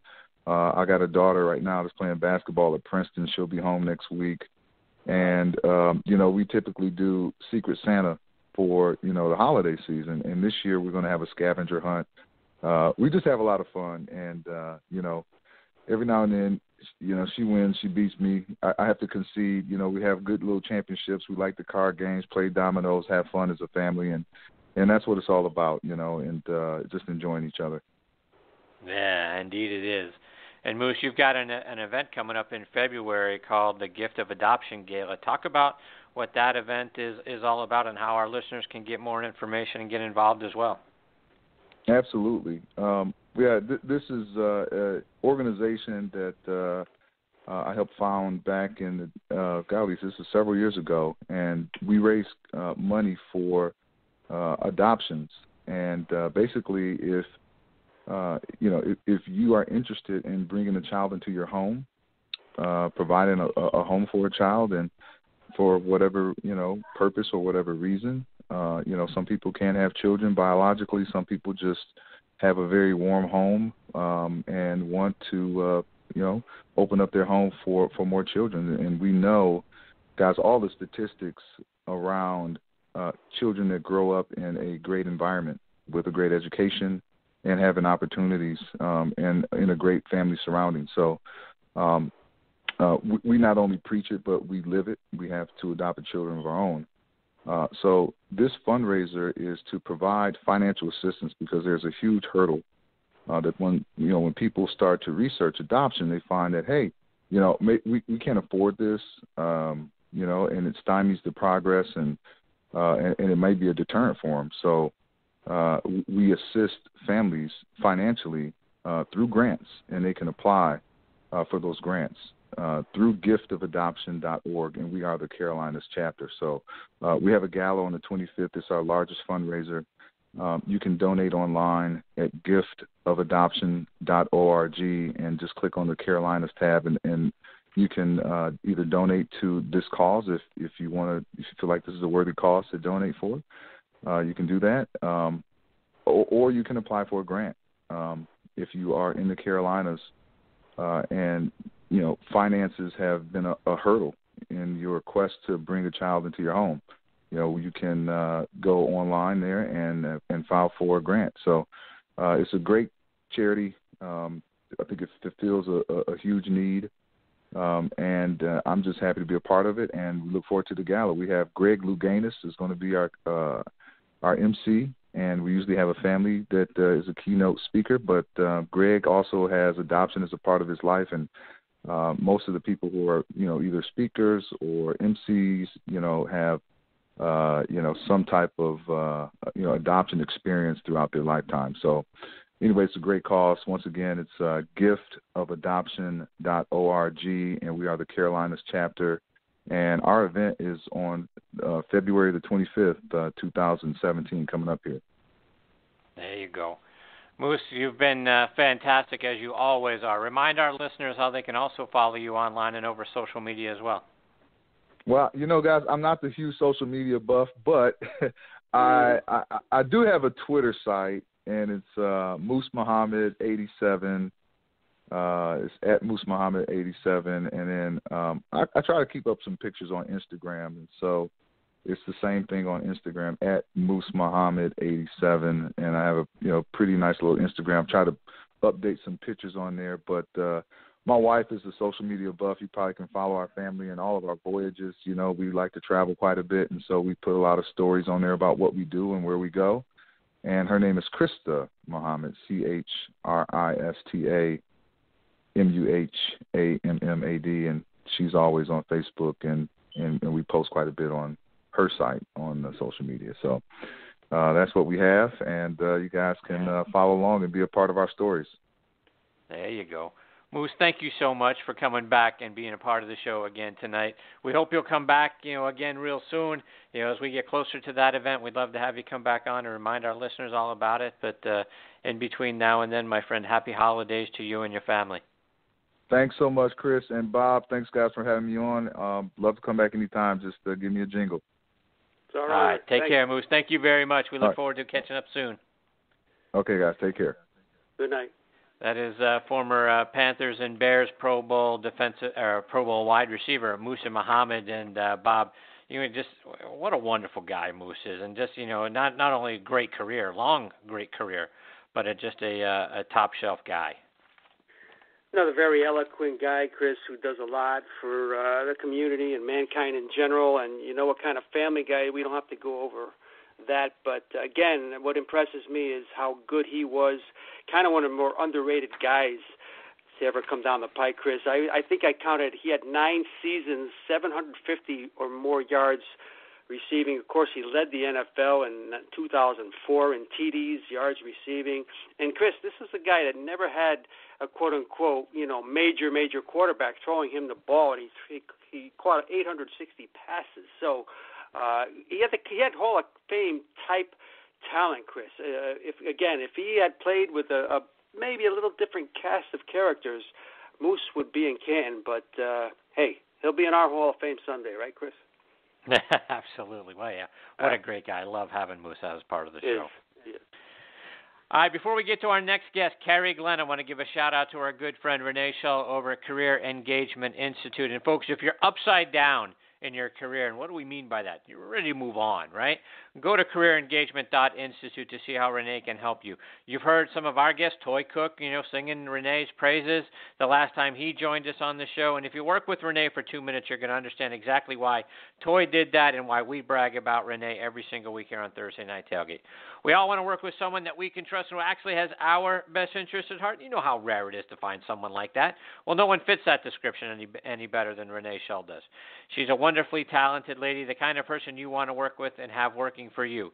She's done some great things from some of our guests who have been in transition from being pro athletes and are now getting into the job market. So, folks, I'm telling you, she's just the very best. There isn't a better way to describe Renee than that. If you're an athlete or anyone in the job market, do yourself a favor and reach out to Renee. You're going to be so very glad that you did. Go to careerengagement.institute online and give her a follow on Twitter at Integrated Play. All right, now back with us and making his 7th appearance on the Kyvan Foods guest line is Kerry Glenn. Kerry has become a wonderful friend of the show. He's always got some very passionate opinions to share with us, which is one of the many reasons why we enjoy having him on the show on a semi-regular basis. Let me remind you about Kerry's background. He's from East St. Louis, Illinois, played his college ball at the University of Minnesota, where he was teammates with another one of our good friends, Ricky Foggy. Kerry was a 10th round draft pick by the New York Jets in 1985, and he played defensive back in the NFL from 85 to 1992 for the Jets and the Dolphins. Was selected to the Pro Bowl in 1990 for his special teams play, leading the Dolphins in special teams tackles that year. Over the course of his career, he played in 74 games, had 7 interceptions, 2 of which he returned for touchdowns, and he had 2 sacks, and we're glad that he is back with us again tonight here on Thursday Night Tailgate. Hey, Kerry, Chris, and Bob, thanks for coming back on the show. Hey, Kerry. Chris, Bob, how are you guys doing? Hey, Chris, I have a question for you, Chris, before we get started here. All right. Now that you're married, does the Christmas gift change? Does the Christmas gift change? Absolutely not. No. Because you get married and everything, and then she's like, hey, honey, I need a Bentley, something like that, If she's waiting for a Bentley, Kerry, she's going to be waiting an awfully long time, my friend. No. I just want to know if it changed. So she get the same thing. What, she get a perfume? Is that what you get? No. Well, I say no, but yeah, I got her perfume as part of the gift last year. Will I get her something like that this year if she asked for it? But we go. Hey, Chris, this is what you do. Get her the same perfume from last year. Just get her the same thing. And what, Kerry? And then I end up with a terrible Christmas day. I get the cold shoulder the rest of the day. What? I can't do that. Help me out, so Kerry. If you do that, what's going to happen? You're going to get a divorce. I don't want you to get a divorce. But that's what you get. Come on, help me out, You got to Kerry. get her something. I tell you what. Let me help you out here. Because you're newly married. See, with me, the marriage thing just ain't working with me. But I can tell you what you should do, though. I'm good at the girlfriend thing, and I tell you what. See, my girlfriend, she likes to travel. So, what I do, and she like to go on cruises. Take your wife on a cruise. Take your wife on a cruise. Yeah, she never like been that. on a cruise. Yes. Yeah. Oh, that's dude. good. Oh, trust me. Listen, and you know what? You're gonna get so many brownie points. You can never get in trouble. Is that right? I've never been on a cruise, and I know you wouldn't steer me wrong, Kerry. No, man, dude, you got to take a cruise, man. Come on, all right. You got to, all right. you take. Hey, look, this is what you do. Tell your wife, say, honey, just get her a card and put in there. We're going on a cruise.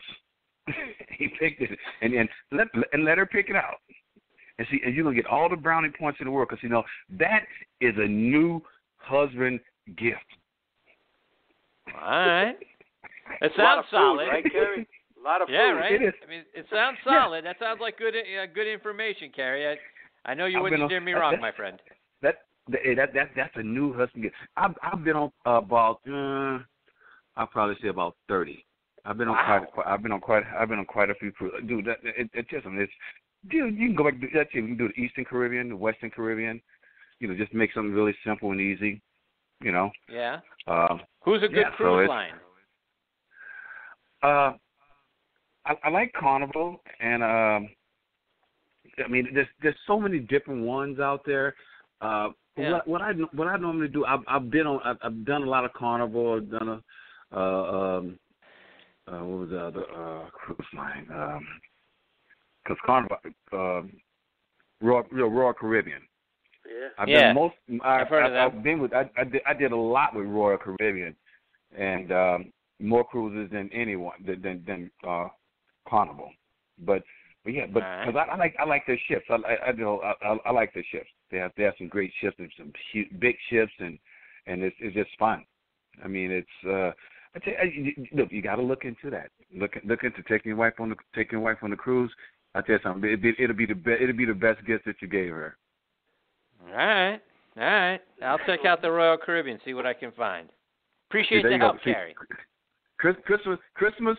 See, now you're going to be the best husband in the world instead of the worst. Because you got to see now. If you're to follow my directions with the other gifts, that will make you the worst husband in the world. You give her the same. I can't have that.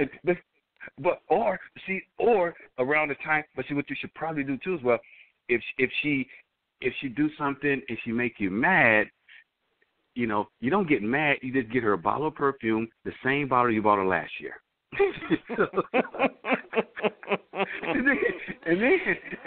If she make you mad, you get that. But if she's good, you take her on the cruise. If she's bad, you get her the perfume. So you gotta have two gifts. That's what I see. For me, that's what I do for my girlfriend. I have two gifts. I go, well, you know. You get the good girlfriend gift and the bad girlfriend gift. Yeah. So if she's good, she's good. She get the cruise. Whatever. You know. But if she's bad, what I do, I bought her some perfume. I just buy the same bottle of perfume, same size, everything. And I said, look, honey, perfume. 30 cruises, Kerry. There must be a lot of good in there. I love cruising. I've been doing it. I go way back in the 90s. For a while, I was doing like 2 and 3 a year. For a while. Wow. Yeah. But it's fun. But you know what? You get a lot of the senior citizens. They live on. You know what? Do you know what? It's cheaper. By day by day, for a senior citizen to go on a cruise than to live in a home. Yeah, that's probably true. Sad but true. Oh yeah. Oh yeah. When you look at it, when you break it down, and that's why you see a lot of these senior citizens taking these. They'll take like a 20 or 40-day cruise or 15-day cruise. I've done 15-day cruises too, and it was all full of senior citizens. Actually, that's where I met my girlfriend on a 15-day cruise. Really? That's why. From Barcelona. Wow. All right, guys. Okay, what do you have for me tonight? Yeah, let's talk a little football. So, Kerry, curious to kind of get your thoughts, on your alma mater, the University of Minnesota. Guys, had a nice year, not great, but a nice year. Curious to get your thoughts on what you've seen from your alma mater. This is the issue that I have. This goes back to the girlfriend again, okay? Wow. She's a Badger fan. Every year she puts on this Badger the baseball hat, earrings, put her sunglasses on, and her Badger shirt, and send that to me. I hate it. I should probably get her a bottle of get her a bottle of perfume for Christmas. But exactly. She's being bad. But no, she did it every year. And you know what? Every year they don't win. They always lose. I'm a little disappointed in them. But they had a pretty good season. They had a pretty good season. So I can't really, I can't really say much say about that. But I need them to win the Axe back again. The Axe, we have to bring it back to Minneapolis next year. I mean, there's no ifs, ands, and buts about it. And and then she kind of turned me in another thing. She kind of, if I'm not rooting for the University of Minnesota, now I'm always watching Badger football, and she turned me into a Badger fan, so I'm a little upset over that too as well. Bob, questions for Kerry? Yeah, Kerry, I want to take you back. Of course, I've been to so many Jet games in my life, and I remember, when you came up in '85 and those teams back then, and I think you and I had talked before about a guy like Bud Carson who has had so much success as a defensive guy, and then when they try to make the transition to a head coach, it's a totally different job, and they kind of get lost in that shuffle. But I think you were among those who consider Bud Carson a very, very bright defensive guy. Oh yeah. I mean, he's when it comes to a defensive guy, I mean, he knew his scheme. I mean, and the one thing about it, and what helps and what hurts sometimes, what hurts a lot of these guys too, you got to believe in the scheme. I mean, because after Bud, Bud was, when he was with the Jets, and then he went to Cleveland. When he went to Cleveland, then he brought me with him, and then Cleveland cut me. And when they cut me, I went right back to the Jets. I was only unemployed for about a week. But yeah, I mean, that's the one thing about it. But, and in Cleveland, they just really didn't believe in the things that Bud was saying. That's why he wasn't really successful there, because some of the players, they just really didn't believe in some of the things. Because Bud would do some awkward stuff. I mean, Bud would sit back and he would clear the field and blitz everybody. I mean, and the corners, the corners and the strong safety, you man to man. If the running back come out, the linebacker would have to come off his blitz and go get the running back. But Bud would do stuff like that, and if you really didn't know how Bud was, you really don't believe in the things that he's doing. You'd be like, man, I can't, me as a rookie, I was afraid when he did this, and we was playing Cincinnati, and he did it. I was shaking in my boots, But you know what though? We ended up winning the game. Why? Because he bought the house. And I tell somebody now, Cincinnati could not. Bud shot every gap, and he said, "Let them. We have a guy that's going to be free. Let them try to find that guy." And that's what happened. And see, a lot of these young guys too. They have to believe in it. And the reason I can say that, I was that person too. When I first met Bud, and then Bud made me believe in him. But then when I went to Cleveland with Bud, then I came back to the Jets, they had a different coordinator.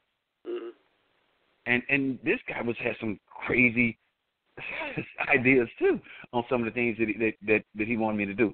But you know what? Me and the defense coordinator sit down, we talk, and he just told me, he just say, listen, Kerry, let me just say this to you. I see your talent, but you just got to believe in me. Believe in what I'm calling. And you know something? That's what some of these young guys have to do. They have to make sure, because when you look at them play on the field, a lot of them got their nose in the backfield and all that stuff. If you're in the secondary, well, your position is, you're in the secondary, you're safety, corner, whatever it may be. You can't be, leave that line of scrimmage for those big guys up there. Now, if somebody come in my secondary, then that's when I have to look up and see this person. But other than that, keep your eye on that receiver. And that's why you see some guys getting open, and all that. And that's one of the things. That's one of the things that that I when I talk to some of the young players, I say, I know sometimes you think, because I did it when I was in the league.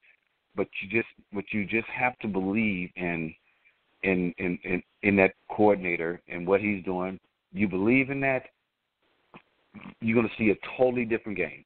But when you don't believe in it, when you don't believe in what you're doing, and you question it, your game you can get beat, and you will get beat because you just don't believe in it. And Kerry, do you think? I know you keep your eye on the modern game. Do you think these DBs coming out of college now were as prepared as you were back in the 80s? There just seems to be an awful lot of non-form tackling. It's more of a collision sport now. There's a lot more holding than there used to be. What is your idea about the modern defensive backs in the current game? Dude, I was just looking at the game tonight. A lot of these guys, if you just look at it, exactly what you're saying. A lot of these guys, they trying to throw themselves a shoulder into a guy. Come on, you can't do that. Mm-hmm. You need to take your arms, form up and wrap your arms around him and hit him. That's what you need to do. I mean, and I look at the game and I look at some of these guys and say, you gotta stop trying to throw your little chicken wing out there because you can't. These guys now. The bottom line to it is that these guys are big, they're strong, and they run big and strong and angry. I mean, some trying to drop a shoulder and hit him. That's not going to work. It's absolutely not going to work. I mean, I think what some of these coaches need to do, and don't get me wrong, even when I was, I ain't gonna say who it is. I ain't gonna mention no name, but there's times when I played with the Dolphins. There was some players. There were some players who well, screw it. I'm gonna mention names. Tim McKyer. Yeah. Oh my God, Tim McKyer is. I'm gonna tell you a funny story real quick. We're playing. We're playing. I think it was the Raiders. I think it was the Raiders. Bo Jackson. You know how he runs. So we look at the film, and the coach goes, Tim, you got to throw your shoulder in there, man. You got to come on. You can't just throw it. I mean, he said, Tim, wrap him up. You can't just throw your shoulder in there. And Tim like, shit, I'm not breaking my neck. The whole room erupted, and the coaches turned the film off. He goes, Tim, you got to make a tackle. You can't be doing it. And the coaches and Mel was so mad. Mel was like, I tell you what, I'm gonna put you on. If you want to be on the field, you got to tackle. If you can't tackle, I'm gonna bench you. Tim was like, I ain't breaking my neck, and my mom not gonna have. He said, my mom's not gonna have to take care of me the rest of my life. My mom she's not gonna have to take care of me the rest of my life. Tim McCall was funny. I said he was funny, but that was Tim's game. I mean, that was Tim's game. I mean, Tim that he didn't. Now, Tim could wrap up. He can hit you and wrap up when he want to. But he was one of those players that always like to throw a little shoulder in there. And one time he hurt his shoulder doing that. So, but just funny. I mean, that was like after that, the coaches left the room, and we ended up watching film. The coaches just left the room. They didn't even want to be around him. Hey, Kerry, one more before we let you go, but I'm curious, when you were in the league and even now, is it a constant struggle for you when people, either, when you were in the league playing, obviously you're very recognizable, when people recognize you today or they find out, after talking with you that you played in the league, is it a struggle trying to figure out who's being real with you and who's trying to get in your pockets? Well, I tell you, me personally, I hang around good people, and most of the things that I do a lot of charity work. Excuse me. When I'm here in Florida, I'm pretty much I'm all over the place, and all my friends have charities, and people wanted me to have charities. No, but I don't do that. And I like hanging around people, and those, I mean, that's pretty much the crowd that I kind of hang around with, and it's like the athletes and stuff. I've had people who hung around with me that didn't, that's what they was there for, and I don't like that.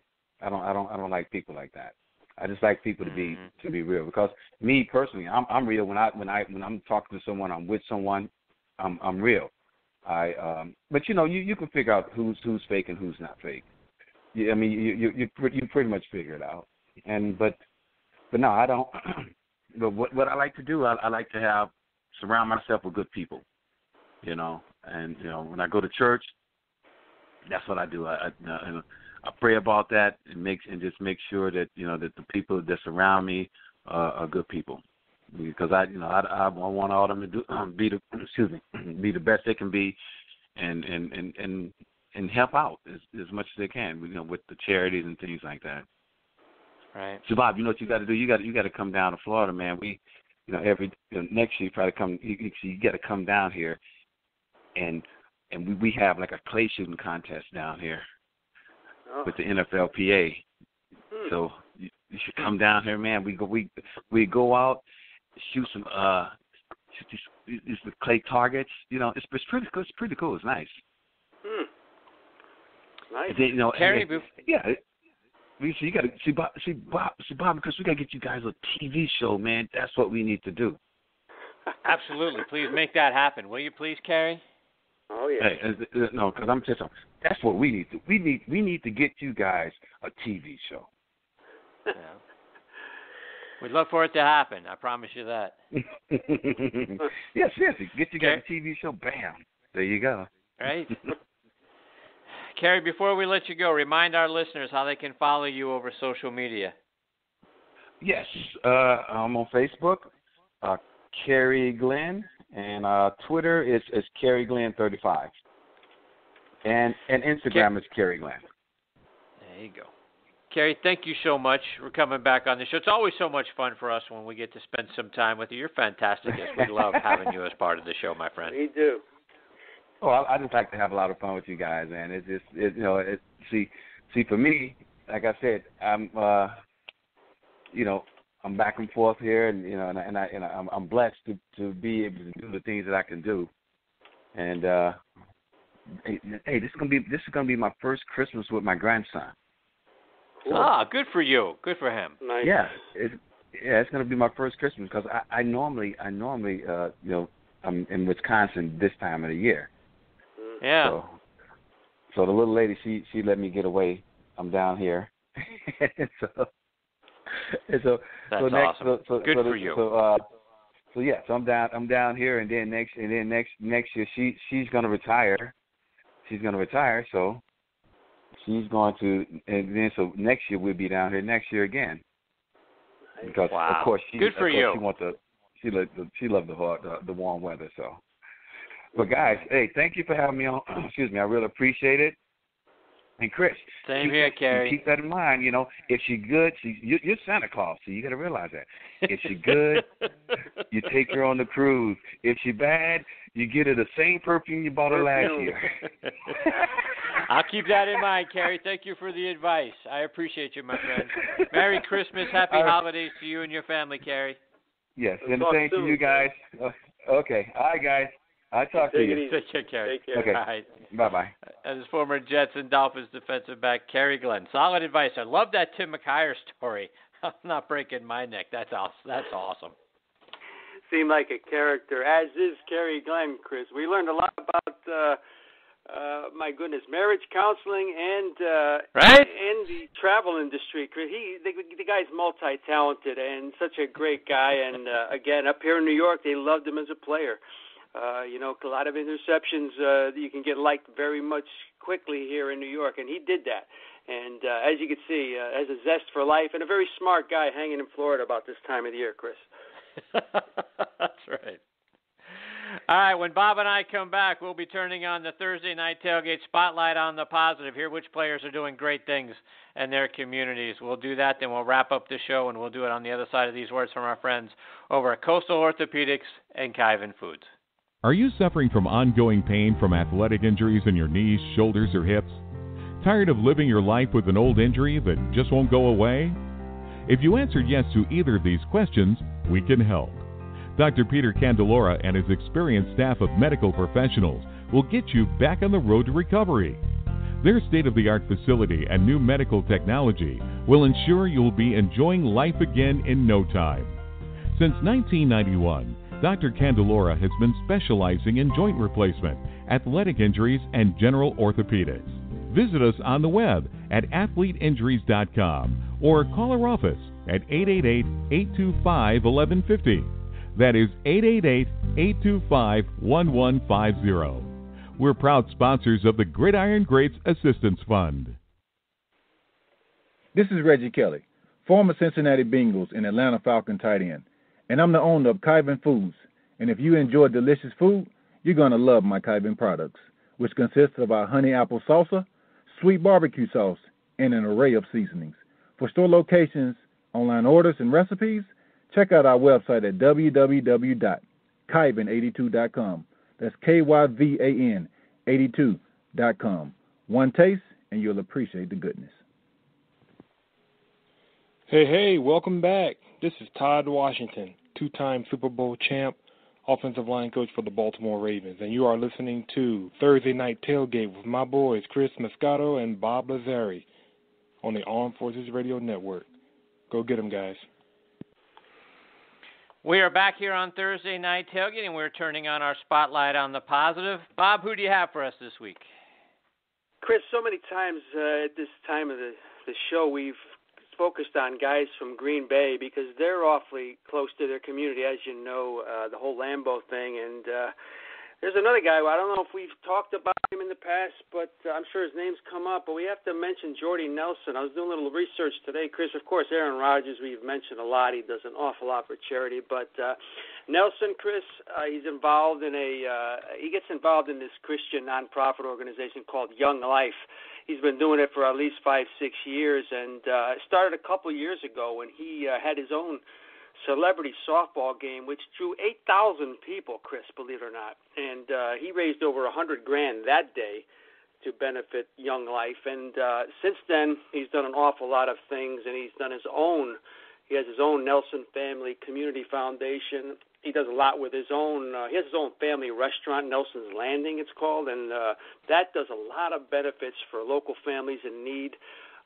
He does a lot of golf tournaments, and Aaron Rodgers comes down and helps him a lot, Chris, to do a lot of this stuff. So got to really give kudos to both of those guys. But Jordy goes under the radar screen, very, very unassuming type of guy, and actually back a few years ago, Chris, for his efforts doing things like this and for his on-the-field greatness, he had a Jordy Nelson Day in Kansas by the governor of Kansas. So kudos to him for all the things he does. He's getting a lot of headlines on the field with the resurgence of Green Bay now. But Jordy Nelson, Chris, he gets it done off the field as well. That's a great story, Bob. And it's interesting when you started with your intro talking about the Packers, and we do our research independently and come prepared for the show. We don't compare notes very often, and I thought you were going to go the same way because I got one of the Packers too. And I thought, at some point we were bound to probably hit on the same guy doing great stuff. But it's one of the Packers, but it's not Jordy Nelson. It's Jaron Elliott, who has been nominated for the Walter Payton Man of the Year Award. And earlier this year, he won the Green Bay Area Community Service Award. Back in 2013, and this guy's been doing so many great things over the course of the last several years, and you'll see year after year he's always being nominated for something. 2013, he won the Community Service Award in Toledo, which is where he attended college. He went to the University of Toledo. So Bob, you kind of get the idea. This guy is makes a lot of big community impacts everywhere he goes, and he doesn't focus, Bob, on any one organization. He does it across many organizations. He visits schools around the Green Bay area, spreading the word about being respectful to others and the importance of education. He participates in the NFL Play 60 movement and assists youth football camps. Last offseason, he was one of 6 Packers to participate in the Packers Tailgate Tour, and they travel around to 5 cities in central and southern Wisconsin, raising money for local nonprofit agencies. He's participated in the Packers Give Back Celebrity Bowling event that helped benefit the Northeast Wisconsin Technical College Student Emergency Fund, and has been a supporter of the March of Dimes by donating a dinner that helps bring in awareness to support that organization. So he gets there and he donates a dinner with himself and other players, and they raise money that way. And also going all the way back while doing an internship at Arizona State, he spoke to students there at a local high school. Again, talking about being respectful and giving back to the giving back to the communities and doing things for children. And during his visit to his hometown in Cleveland, Ohio recently, he made it a priority to go visit the local Boys and Girls Club there because that organization impacted his life when he was growing up. So, the list just goes on and on, Bob. He's a regular at the Packer Partners fan club events that, gets involved with, speaking to students and at local elementary schools. So he's a part of that. He's a part of an alternative education program designed to help at-risk youth. He's attended the Children's Heart Foundation golf outing and the First Breast Cancer Award awareness for high school football, where they bring in and take proceeds from high school football games to benefit the American Cancer Society. But the guy just does so much and has been doing it for so long. So kudos to Jaron Elliott for making a positive impact in so many ways. A lot of great stuff from him, Bob. It is amazing, Chris. And, again, this guy had it in him before he reached Green Bay, but just seems something about that Green Bay and the close-knit community. Maybe it's the way they draft, Chris. I don't know, but there's a lot of good that comes off that organization. Yeah, no, exactly right. So, kudos to two Packers, Jordy Nelson and Jaron Elliott for the great things that they are doing in and around the Green Bay area and so many other places as well. And folks, those are two of the stories we try to bring you every single week on this segment to let you know, players, current players, former players doing great things to have a positive impact on people in their communities and sometimes all around the world as well. All right, Bob, it is time for us to put a bow on this episode of Thursday Night Tailgate. We want to send out our thanks again to Billy Sample, Tony Collins, Lito Sheppard, Muhsin Muhammad, and Kerry Glenn for joining us tonight. And, Bob, thank you as well, my friend. Always a great time getting to spend my Thursday nights with you. Same here, Chris. That was a lot of fun, a lot of laughs, and we also learned a lot tonight, which we always do, and that's one of the advantages of doing this show. Exactly right. All right, next week, who do we have scheduled to join us? Well, former Steelers offensive lineman turned master craftsman John Malecki will be back with us, as will another former Jets defensive back, Victor Green, will be back with us here on the show.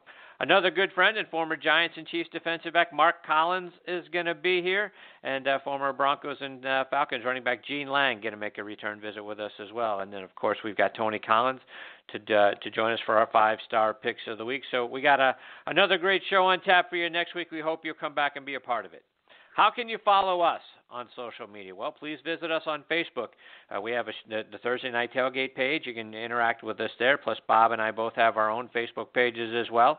Please give us a like on our show Facebook page. That's very important to us as well.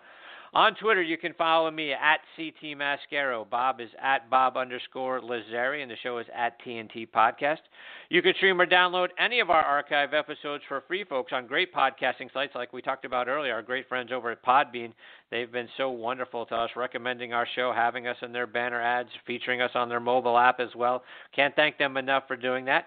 You can also stream the show on iHeartRadio, TuneIn, Blog Talk Radio, Spreaker, Stitcher, Audio Boom, Player.fm, SoundCloud. We're all over the net.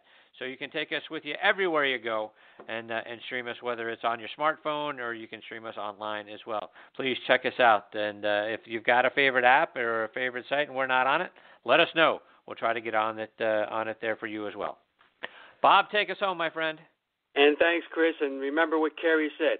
Take her on a cruise, all right? I think he made that clear to you. But, again, many thanks to our announcer, Joe LaGenusa, for the great job he does with our weekly intro and ads, and to James Brocato and all the guys from Painted Faces for our upcoming outro music. On behalf of myself and Chris, we thank everyone tonight for listening. We appreciate you the most. Until next week, good night, Kevin. We miss you.